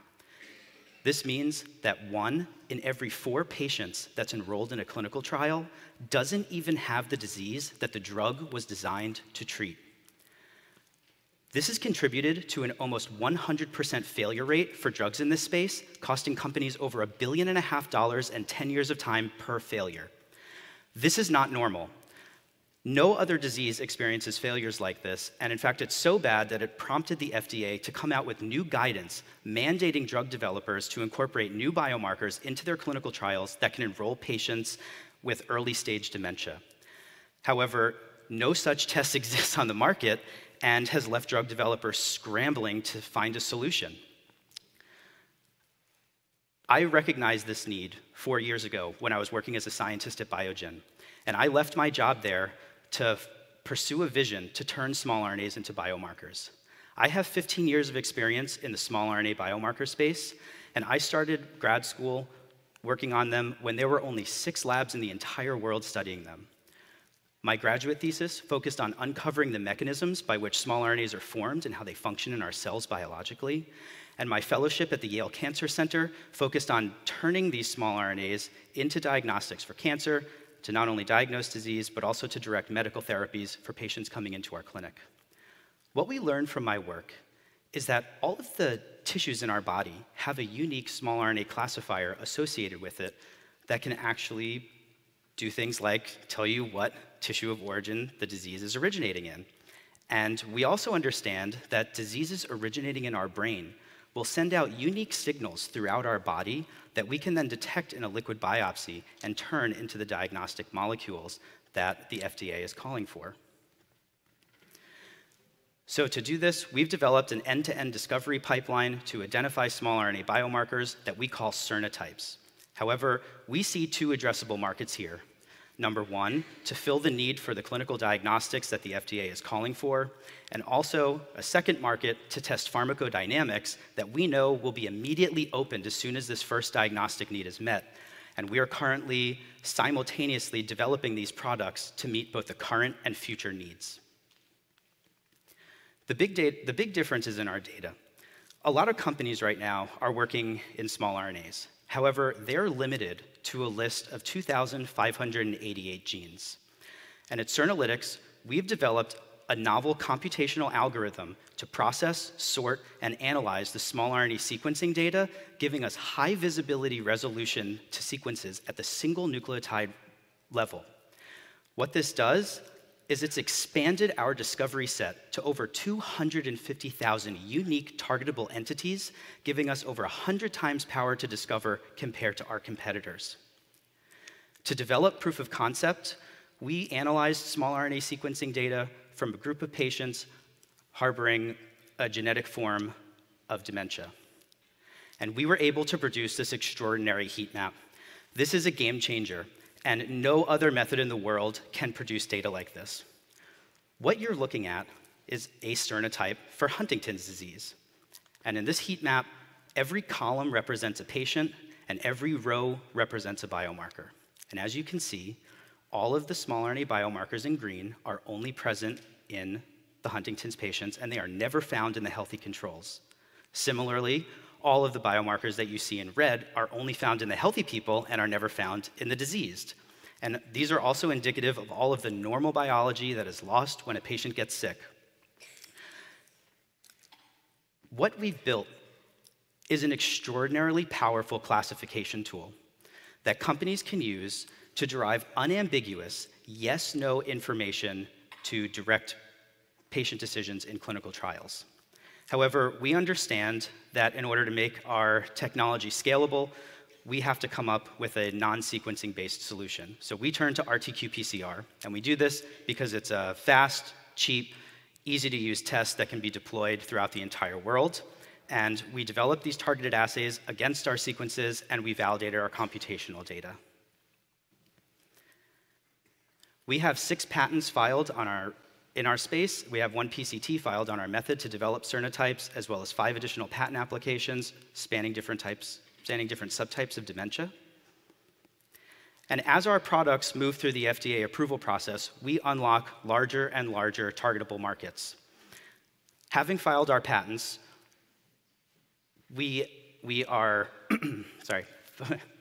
having filed our patents, we can now begin selling our Cernotypes into a $33 million addressable market. And what we're doing right now is we are forming a coalition of researchers, neurologists, and clinicians around Dr. Richard Myers, our scientific advisory board member. And he's going to the FDA to file a letter of support to use our biomarkers in clinical trials. These letters of support are a mechanism that the FDA uses to gain support for investigational use of new biomarkers in clinical trials. And when we've generated a big enough use base, we will go back to them and file a biomarker qualification package, at which point we will become the de facto enrollment marker for every patient presenting with dementia. Over time, we can file for a 510(k) approval, at which point we will unlock the entire market of everyone over the age of 65, which is valued at $138 billion. We are currently validating our biomarkers with 4 academic collaborators, and we've been in talks with a number of pharmaceutical partners who want to incorporate our Cernotypes into their drug development programs. We have an exceptional team. I have over 15 years of experience spanning both academia and industry. Nathan, our CTO, brings 15 years of experience in computation and big data analytics and drives all of our computational-based discovery. Alan, our COO, has over 45 years of experience bringing high-tech innovations from concept to worldwide implementation. And Sean Melville leads our business group with over 5 years of experience in the diagnostic space.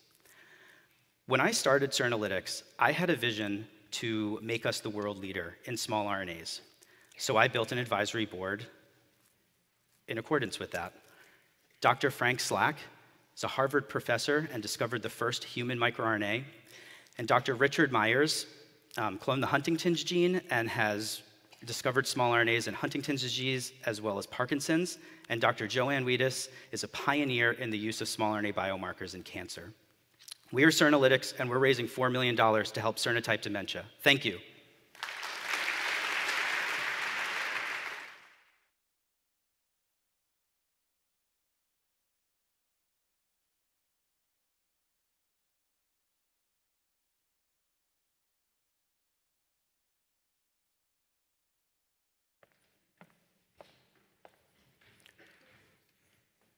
There are millions of individuals whose lives have been shattered, either due to a sudden accident or an unfortunate illness.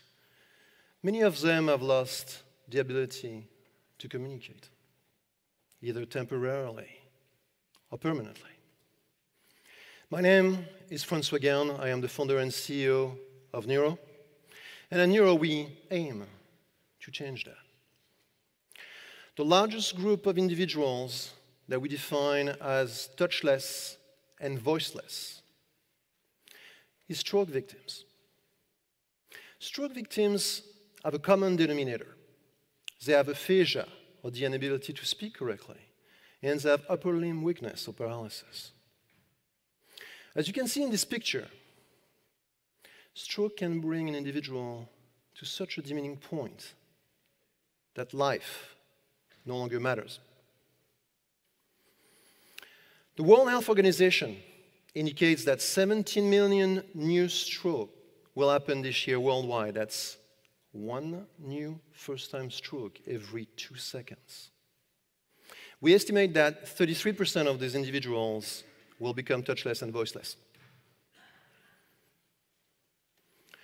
At Neuro, we have realized that certain neurological signals from the frontal part of the human head could be utilized to control and navigate a computer information system.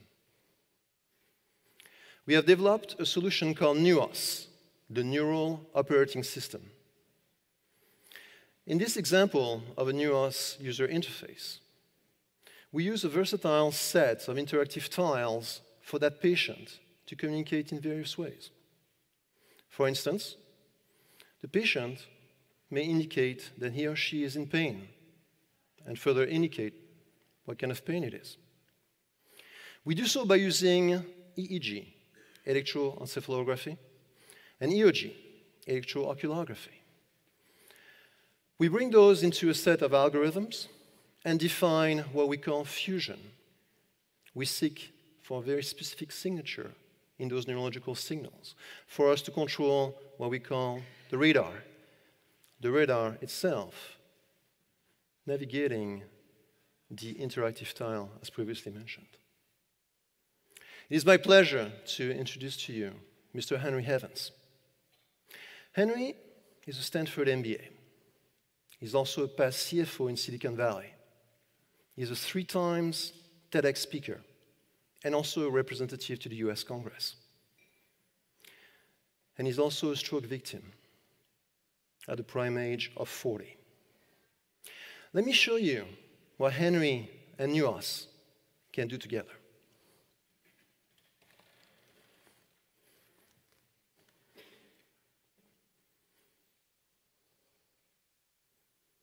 So go to Alexa, the first one, to let's play the music, to go to the music, number 1.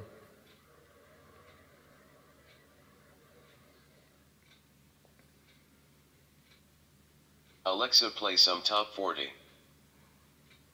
Top 40 from Spotify.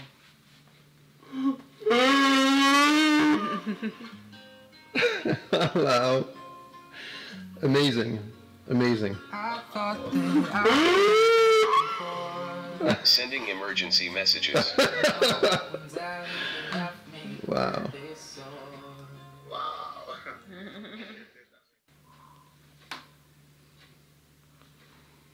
Here I am happy. Is interacting with the radar to communicate daily routine messages. I am hungry. And you can also custom type.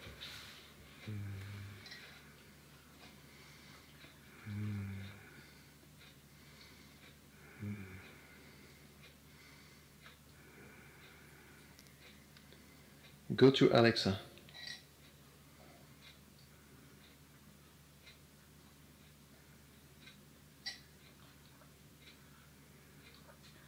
Alexa, hi. Hi there. Wow. Henry, just talk to Alexa. Yeah.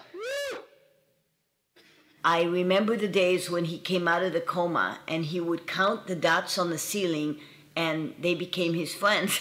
And we laugh about it, but it's not funny because you are literally a prisoner in your body. What's so important here is the independence that he's doing it himself. It's the dignity of the human being that is being brought here that is so huge. You can't take that away from a human being. You can't. It is absolutely huge that he's able to do that on his own. No help. Awesome. Thank you. You're welcome. As you can see, NUOS is able to assist not only the patient, but also a loved one, and also a doctor, a nurse, a professional caregiver. We aim to make NUOS as affordable as possible. This price here on a monthly subscription basis represents actually a total addressable market of over $10 billion worldwide. We are seeking specific reimbursement codes in various jurisdictions around the world to, again, bring NUOS technology to the people and their family that need this type of communication and computing. We believe that Nuance can assist in acute care, such as stroke, traumatic brain injury, locked-in syndrome, ICU, post-operation, tracheotomy, and so on, as well as rehabilitation and home-based care. We're very excited to be partnering very soon with the Mount Sinai Health System in New York City.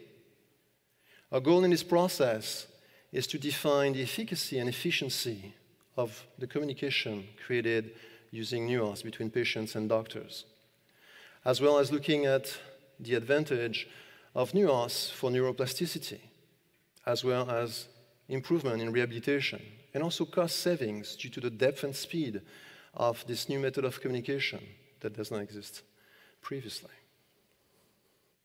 Our team is composed of 5 key individuals. I am the founder and CEO. I have been in tech for 24 years. I've built organizations from $0 to $20 million globally. And I'm also an ex-Google senior OEM partner. Abhinav Kumar, also a co-founder and amazing CTO, is a IIT Bombay graduate and an expert in human-computer interaction and brain control interfacing. Pascal has been a senior executive in the medical device industry for 30 years. He's been VP EMEA and VP Global of Hewlett-Packard Medical, Philips Healthcare, GE Healthcare, Welch Allyn, and Hiram. Chris is our Chief AI Officer. He's a data expert for the Government of Canada, as well as the Canadian Armed Forces Health Services. And Julia is our CFO. She is a certified global management accountant with expertise in private and public companies in the United States, Canada, as well as Europe. We are supported by an outstanding advisory board. From Dr. Simona Varduran of MIT and Berkeley to Dr. David Kopfer from Yale and the National Academy of Medicine, and much more. We have experts that are board certified in neurology, clinical psychiatry, military medicine, and more. Our IP is composed of various patents, both provisional and non-provisional, and we are a sponsored company globally by Norton Rose Fulbright since 2016. This has been an amazing year for us. We started with Google, backing us with a $100,000 grant and winning 2 MIT competitions for the future of healthcare hacking and also the MIT Barracuda Bowl across all healthcare categories. We're in the midst of this IRB with the Mount Sinai Health System and also determinations from Health Canada and the FDA. We will be focusing on those clinical trials both in the United States and Canada for 2018, followed by commercialization in Canada and the United States next year, and then Europe. I'm excited to announce that we are raising $2.7 million for commercialization, as well as our profitability within the next 2 years. Thank you very much for your time. I look forward to speaking with you outside. Take care.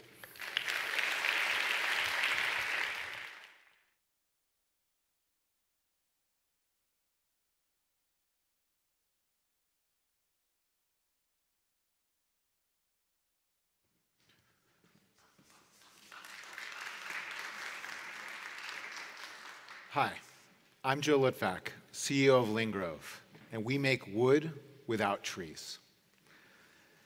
Here are my kids at Sequoia National Park recently. My son Elias at the end asked, "How is it, Dad, that these trees grow 30 stories tall with a trunk not much wider than my arm span?" The answer is, these trees are made of nature's highest performance material. The wood in these trees has a stiffness to weight ratio of steel. And so it remains the ideal material for our interiors and our exteriors. From our chairs to our entire homes, wood adds a wonderful aesthetic and amazing durability. Unfortunately, 87% of old timber forests are gone forever. This is a non-renewable resource. In fact, it represents a $50 billion black market today.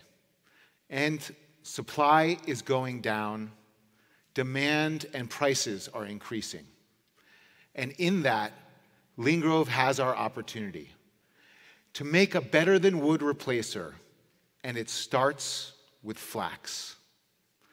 Flax grows in 100+ days versus 300+ years for old wood. It's CO2 negative, it requires no irrigation, and there's no shortage of flax. In fact, Canada grows 1 million tons a year for the seeds and throws away the stalk. We use the stalk in our continuous processing spinning machine you see here, in a massively scalable process to make our better than wood replacing fiber. And we blend it with our better than wood resin, better than lignin. It's a bio-based resin from non-food sources, which is recyclable. And so we have our better than wood fiber and our better than wood resin, and we have our better than wood replacer, and we call it ECOA. ECOA is wood without trees. We sell it on 100-yard long rolls about the length of a football field. And once layered into a mold, this material becomes structural. Here is a detail of a sink that we made for the largest interiors fixtures company in the world. And they picked Lingrove because our material, our ECOA material, is the only material that allows for 3D moldability that you see here. Today, we're offering ECOA in this long roll form and as structural panels, such as the one you see here. This has a higher stiffness to weight ratio than wood. In fact, it has 10 times the strength of wood in tensile strength terms, and over 4 times the stiffness from a stiffness to weight perspective. And so today we're replacing carbon fiber in test quantities, including in this fly rod project you see here, as well as arrows, paddles, and board sports. Blackbird Guitars has replaced old-growth rainforest wood in thousands of instruments, making higher performance and beautiful instruments using ECOA. And I'm pleased to announce that we have an LOI in place with the largest commercial interiors company in the world. We're selling to several of the largest furniture companies in pilot quantities, as well as in auto interiors in pilot quantities. And so our business model is pretty basic. We take our bio-based resin and blend it with our flax linen fibers and make ECOA on rolls and in panels. And we offer that to the interiors industry first at a 30% net margin, followed by transportation at a 25% margin, and eventually construction at a 20% net margin. Today, we're in the composites industry, replacing woven carbon fiber at roughly $3 a square foot. As we scale, prices will drop to $2 a square foot, fitting us perfectly into the interiors market, an $80 billion total addressable market, including transportation, residential, and commercial interiors. And as we continue to scale, our prices will drop to $1.50 a square foot, making us perfect for the construction industry. This $150 billion total addressable market is scheduled to double to $300 billion by 2050. This is a tremendous opportunity for both our company to grow and for us to reduce CO2 emissions by roughly 2/3. We have an issued patent making structural panels using natural fibers. We have a non-provisional continuation on the same patent to extend that patent into further verticals. And we have trade secrets on the resin formulation, the processing, and allowing for turnkey usage by our end customers. We have a wonderful team to make this happen. I started in composites over 15 years ago at Ferrari and scaled the first product to market using ECOA. My partner, Desi Benatau, created the largest eco-resins company, which he's since sold. Marcos Vanek is our Director of Business Development with over 20 years selling in the composites industry to large customers. And Sonia Travellini heads up our biomaterials and is our in-house life cycle analysis expert. Our team of advisors have 70+ years of experience from industry to academia. Ed Pipple has scaled the largest thermoplastic composites company in North America, Larry Lessard is a PhD, an expert in biomaterials from McGill University, and Chris Citizenstock is working with Sidewalk Labs to make some of the largest eco-friendly developments in the world. As far as milestones, in 1 month's time, we'll have a continuous roll of our interiors version of ECOA material. By October, our pilot machine will be in place, running at approximately 5,000 square feet per day. By January of 2019, we'll be producing 10,000 square feet per day, roughly 5 million square feet per year, which is essentially Portland, Oregon to Los Angeles in material, representing $10 million in revenues. We're raising $3 million today to help us scale to get to the point where we can address the interiors market by the end of this year. I look forward to meeting you after the event. You're welcome to sit in a chair, a real chair made out of material in the lobby, and I meet you then. Thank you much.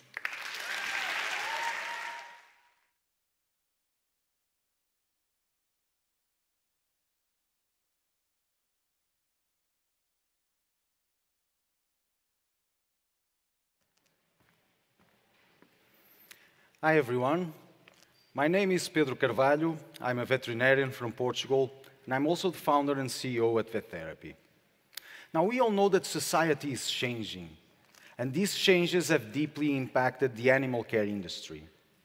I believe most of us have pets at our homes. We are now part of a generation of millennials that have what we call modern families.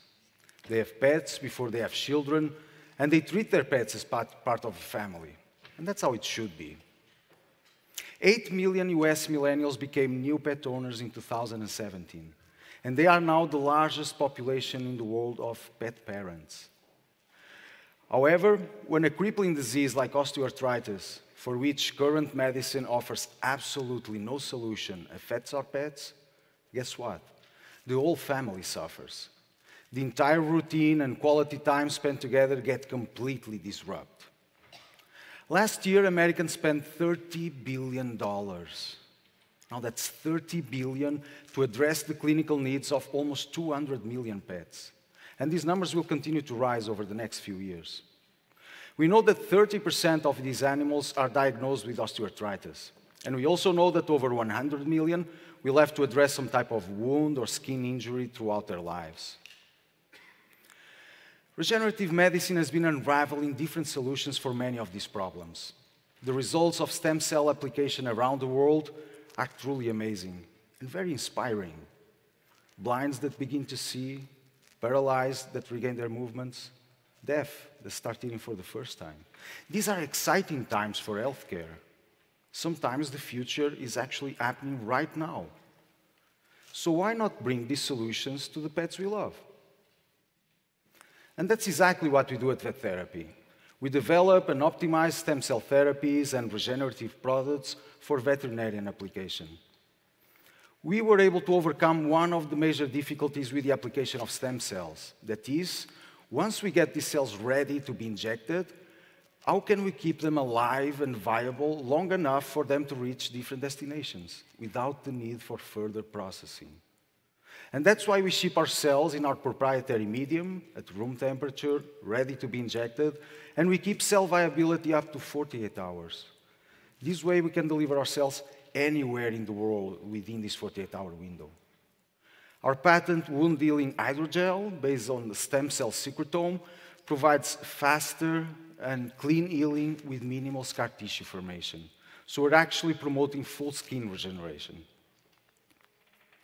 We use the best source of stem cells in the adult body, adipose tissue. We can use other sources, but these cells have unique properties. They secrete a cocktail of factors, what we call secretome, that suppress the immune response and inflammation, and at the same time promote healing and regeneration of damaged tissues. This allows us to stock these cells in cryobanks and later on use them in other animals of the same species, what we call allogeneic treatments. Or we can just use them directly in the donor animal, what we call autologous treatments. We then apply this technology to different species, such as dogs, cats, and horses. Now I'm going to show you a couple of images of wounds, so if there's anyone a little more sensitive, please, now is the time to check your cell phone.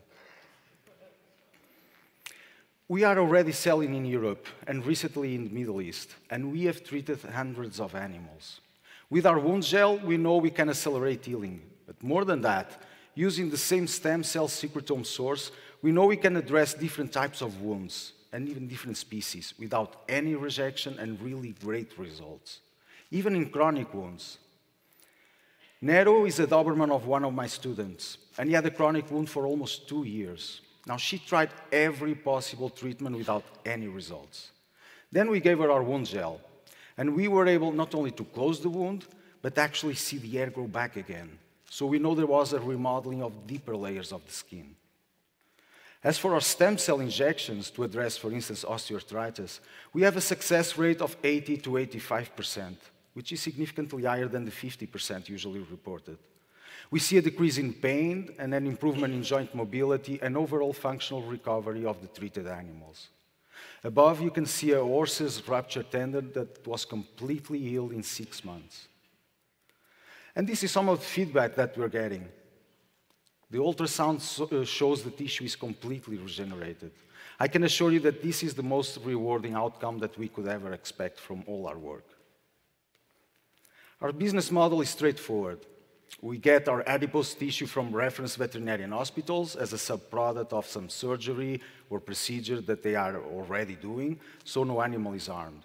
We then apply our technology to isolate and expand stem cells and their secretome, and we get our products ready for delivery, either to a distributor or directly to the veterinarian clinics.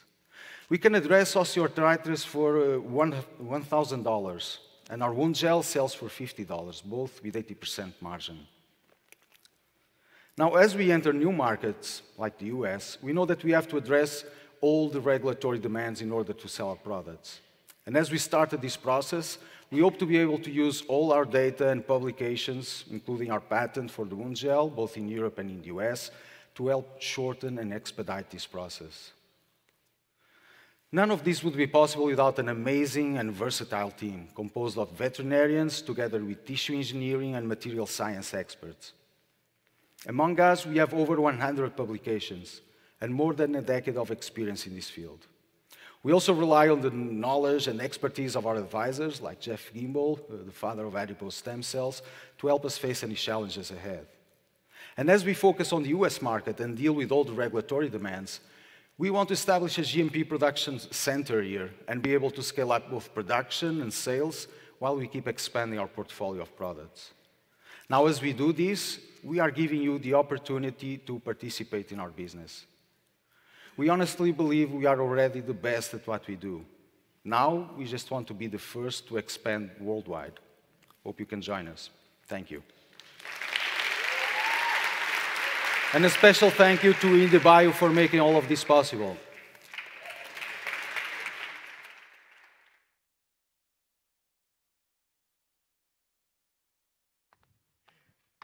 All right.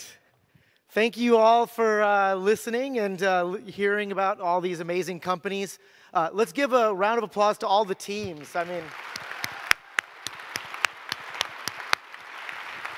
they have literally worked day and night, some of the teams sleeping in the lab multiple nights, to make this kind of traction possible. If you think about how do you actually accelerate science, you accelerate it through working a lot and setting crazy deadlines and then hitting them. And it just comes at a really, really steep price of putting in the hours and the effort. And so I'm just incredibly proud of all the teams that have been working on this. So thanks. And thank you all for coming and for listening. And I think, you know, one of the amazing parts is this is the beginning of a real renaissance that's happening in the Valley and globally around biotech.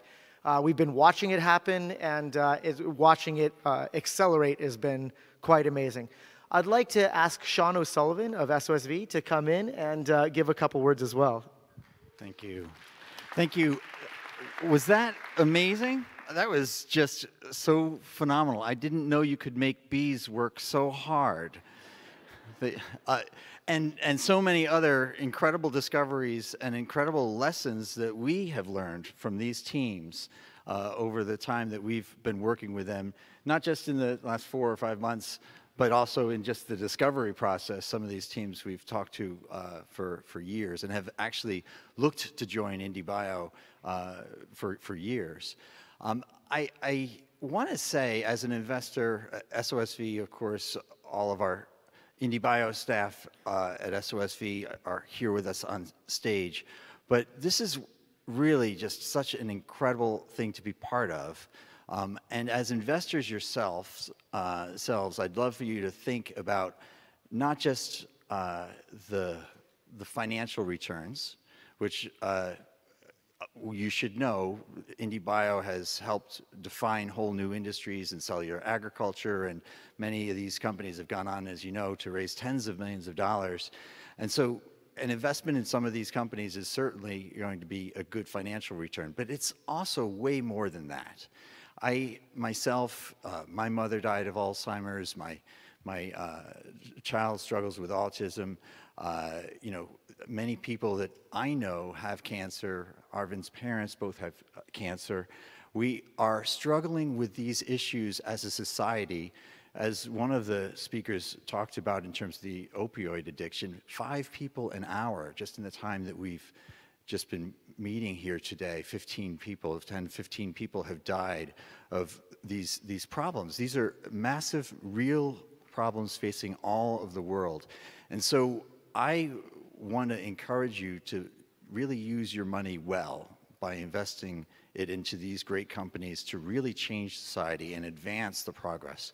Make what seems impossible, all these challenges that we heard about today, and that we know because they're in our own lives day by day that we struggle with, we can make a difference by helping accelerate this change. So I hope as investors you really do take your responsibility to society and to your own pocket as well. Seriously, these are great investments that can really do good for the world. So please meet up with the teams afterwards. And thanks again to these incredible, the incredible team at SOSV, the entire IndieBio group here that makes this possible. Thank you. Thanks, Sean, for taking a chance on such a crazy idea as a biotech accelerator 3 years ago when we talked about it first. So yes, as Sean mentioned, it's time to meet the teams. It's a rare opportunity for them to have so many press and investors in the same place at the same time. So I'd like you to kindly step aside if you're not an investor or press member for the first half hour to hour. So that way the teams can get through the important conversations around fundraising and spreading their gospel with their channels, with those appropriate channels first. Afterwards, please feel free to step forward and chat away. So thank you again for your time, for your energy, and for your great involvement in this booming renaissance. We'll see you outside, and we'll see you again in 6 months. Thank you.